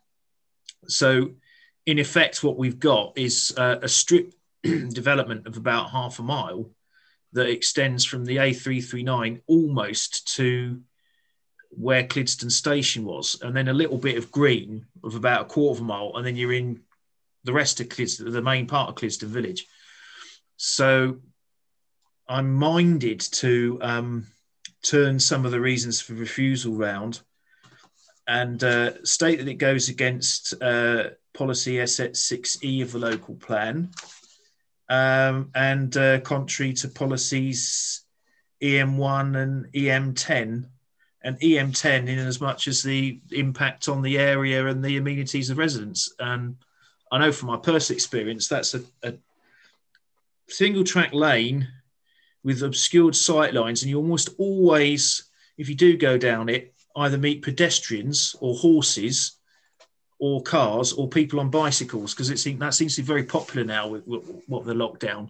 Cycling around the south of Basingstoke, extremely popular. So I'm minded to move refusal. Councillor Potter. Thank you, Chair. I mean, we've commented on the legislation that covers this, I think, dating back to 2016 many times, and I think we're all agreed that it was an unnecessary and unhelpful piece of legislation, but nevertheless, it is legislation, it is the law. I think we need to remind ourselves, and we're drawn into it time and time again, that we get into discussions really on matters which should be covered by the technical details consent. And if you confine it to the PIP itself, which is very limited, looking at location, land use, and amount of development, I think this PIP application stands up to those tests. And I support the officer's view, really, so I take a different view to Councillor McCormack. I'm not sure which order you'll take anything in anyway, Chair, but really I should be supporting the officer's recommendation for this PIP application, bearing in mind many of the reservations that colleagues are talking about and some of the objectors are talking about fit into the next stage of technical details consent if we were to approve this evening, Chair. Thank you, Councillor Potter. Councillor Bound. I'd just like to follow up on what David has said, Chair. I mean, I don't see that there's any reason to turn it down, unfortunately. We're continually caught up in this cycle of these PIPs, where we don't really seem to have recourse to refuse. So I would be minded to approve it, actually. Okay, I'd just like to make my own comment here. It's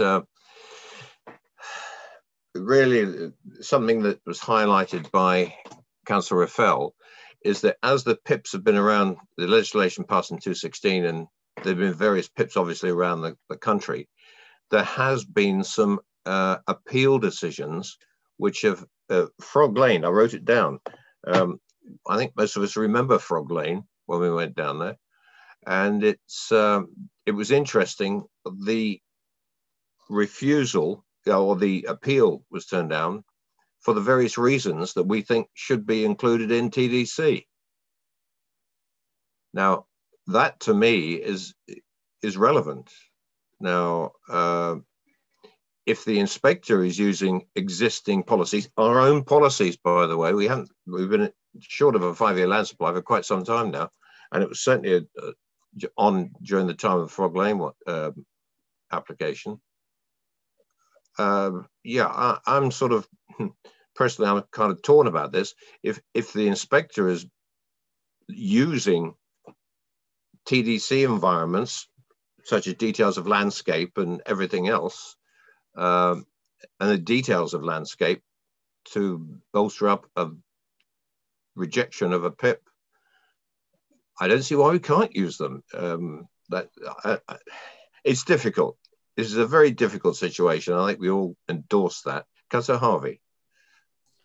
I think your point, Chair, about an appeal is relevant in the context that an appeal inspector may come to a decision, another appeal inspector may not come to the same decision. The issue here is that the appeal inspector, drawing on various elements, we don't have a 5-year housing land supply at the moment, and that is a real issue for us in terms of our policy framework. We have a law that relates to PIPs, and if we've got a problem with the PIP and the process, then we've got a problem with the law.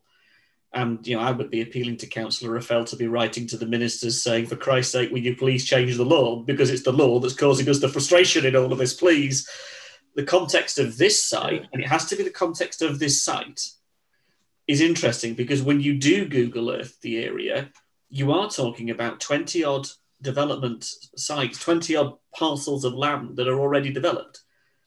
And as the PIP looks at landscape and looks at context, the problem with this application is that what is being proposed is not out of landscape character to that community.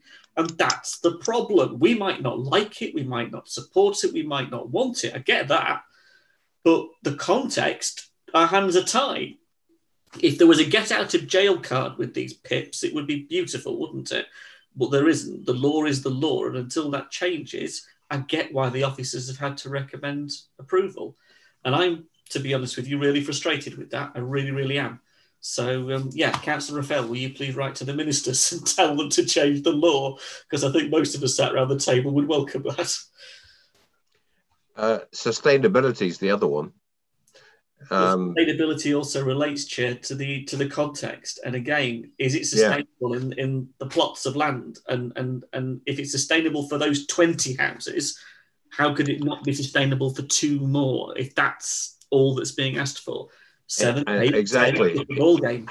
Have they, even though it's in a very rural position in the countryside, have they now, those houses in existence have now endorsed sustainability? That's the problem. That is the problem, because that's how the PIP law is written. Yeah. If it wasn't written that way, it wouldn't be a problem. Yeah.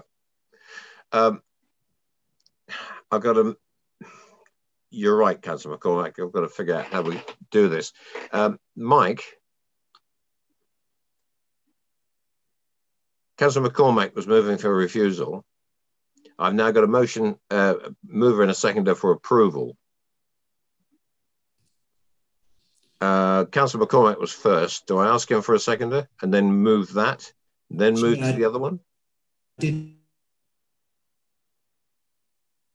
You're frozen. I second Councillor McCormack from my recollection.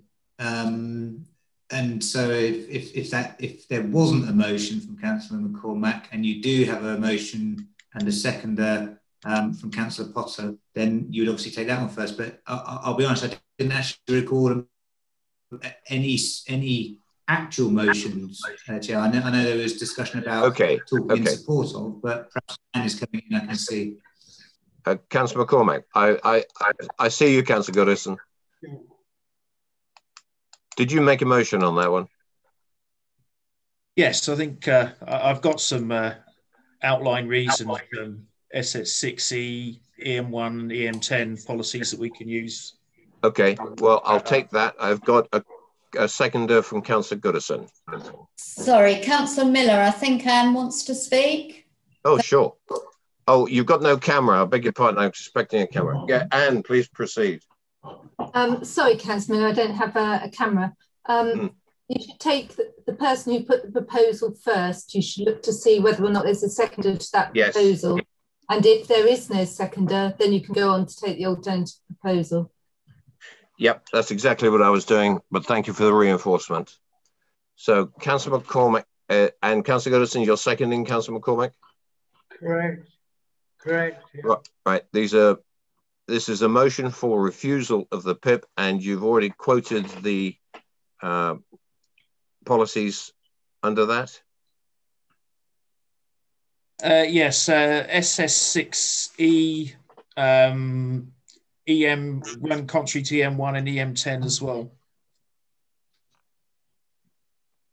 Mike?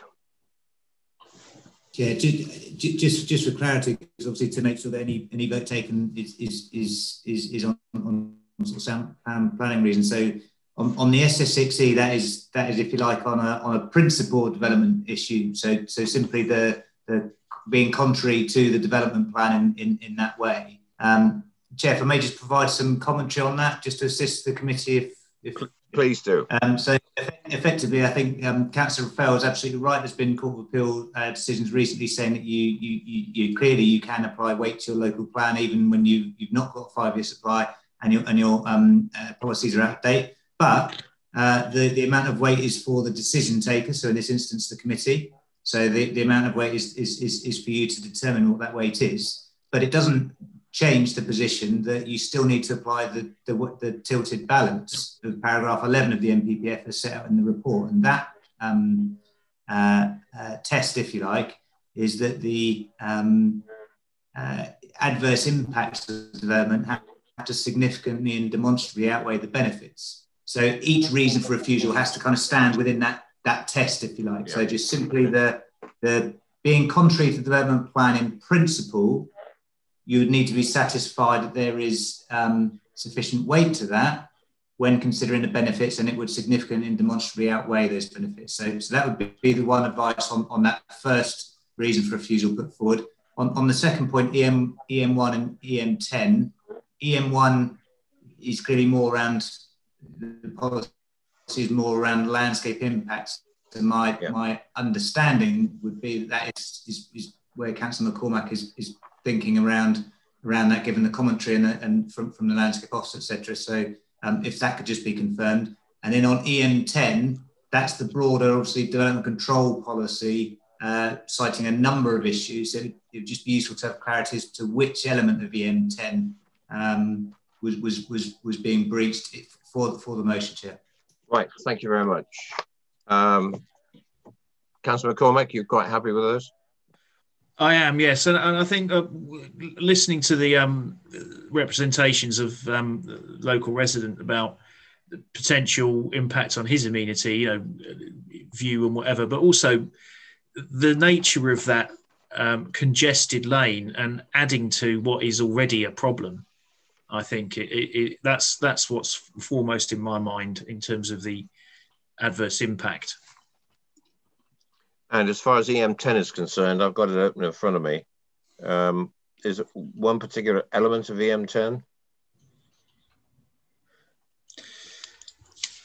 Well, I don't happen to have EM10 in front of me at the moment, but in terms of the title is delivering high quality development. I mean, I think it's not a high quality development in as much as it's a strip that's grown up on a country lane, and we're just exacerbating the existing problems. And I think in terms of, the problem's going to get worse even if it stayed the same, because we have a lot of new users of country lanes in the form of cyclists and walkers.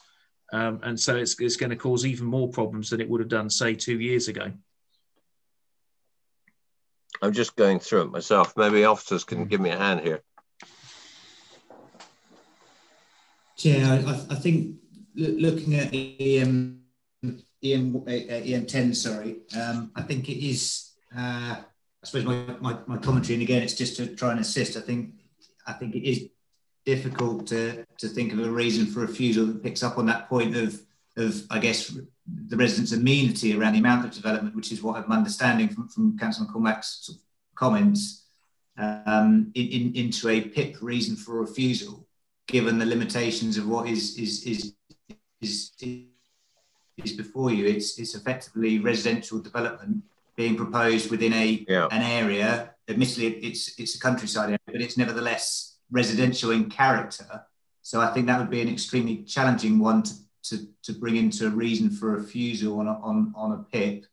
The other two, Chair, as I understand it, on the table, if you like, on Councillor McCormack's motion, are the conflict with policy SS6 as a matter of principle. So to do with the location simply is, in terms of the motion, unacceptable. And the second reason for refusal related to landscape impact. And effectively, Chair, the committee would need to be satisfied that the location, so just simply developing that site for the scale of development proposed, would be unacceptable outright, irrespective of what came forward at TDC stage. That's the kind of bar, if you like, to determine the application for refusal in that way.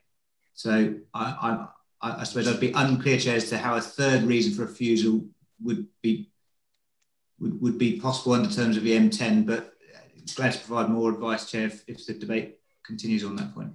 Thank you very much. Councillor McCormack? Well, if we can't find a reason in EM10, then I won't put forward EM10, but we've got two other reasons that... We've got two other reasons for refusal, right. Yeah. So, SS6 in EM1 landscape. It's been properly moved and seconded for refusal. So I'll take the vote on that. Councillor Robinson? For. Councillor Leeks? Against. Councillor Goodison? For refusal. Councillor George? For refusal. Councillor Frankham? For refusal. Councillor Harvey?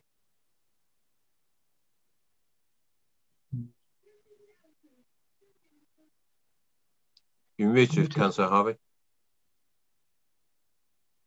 I'll get there eventually. Against. Councillor McCormack? For. Councillor Bound? Against. Councillor Potter? Against. Councillor Tomlin? Against. Bernie? 5-5.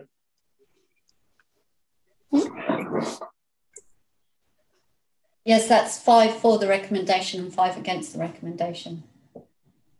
I will vote for the recommendation for refusal. Cool.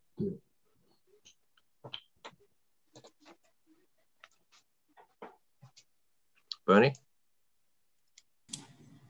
Sorry, that's now 6 for the recommendation, 5 against. That's carried. Officers? Thank you, Chairman. That application has been refused for 2 reasons on the grounds of SS6E, where the location is deemed to be unacceptable, and EM1, where the location of the development is considered to have adverse landscape impacts. Thank you. Thank you very much. Members, thank you very much. It is 21:29. It's been a very satisfactory committee meeting. Thank you very much. And we meet again in April. And the IT stood up tonight. Thank you very much. See you then and good night.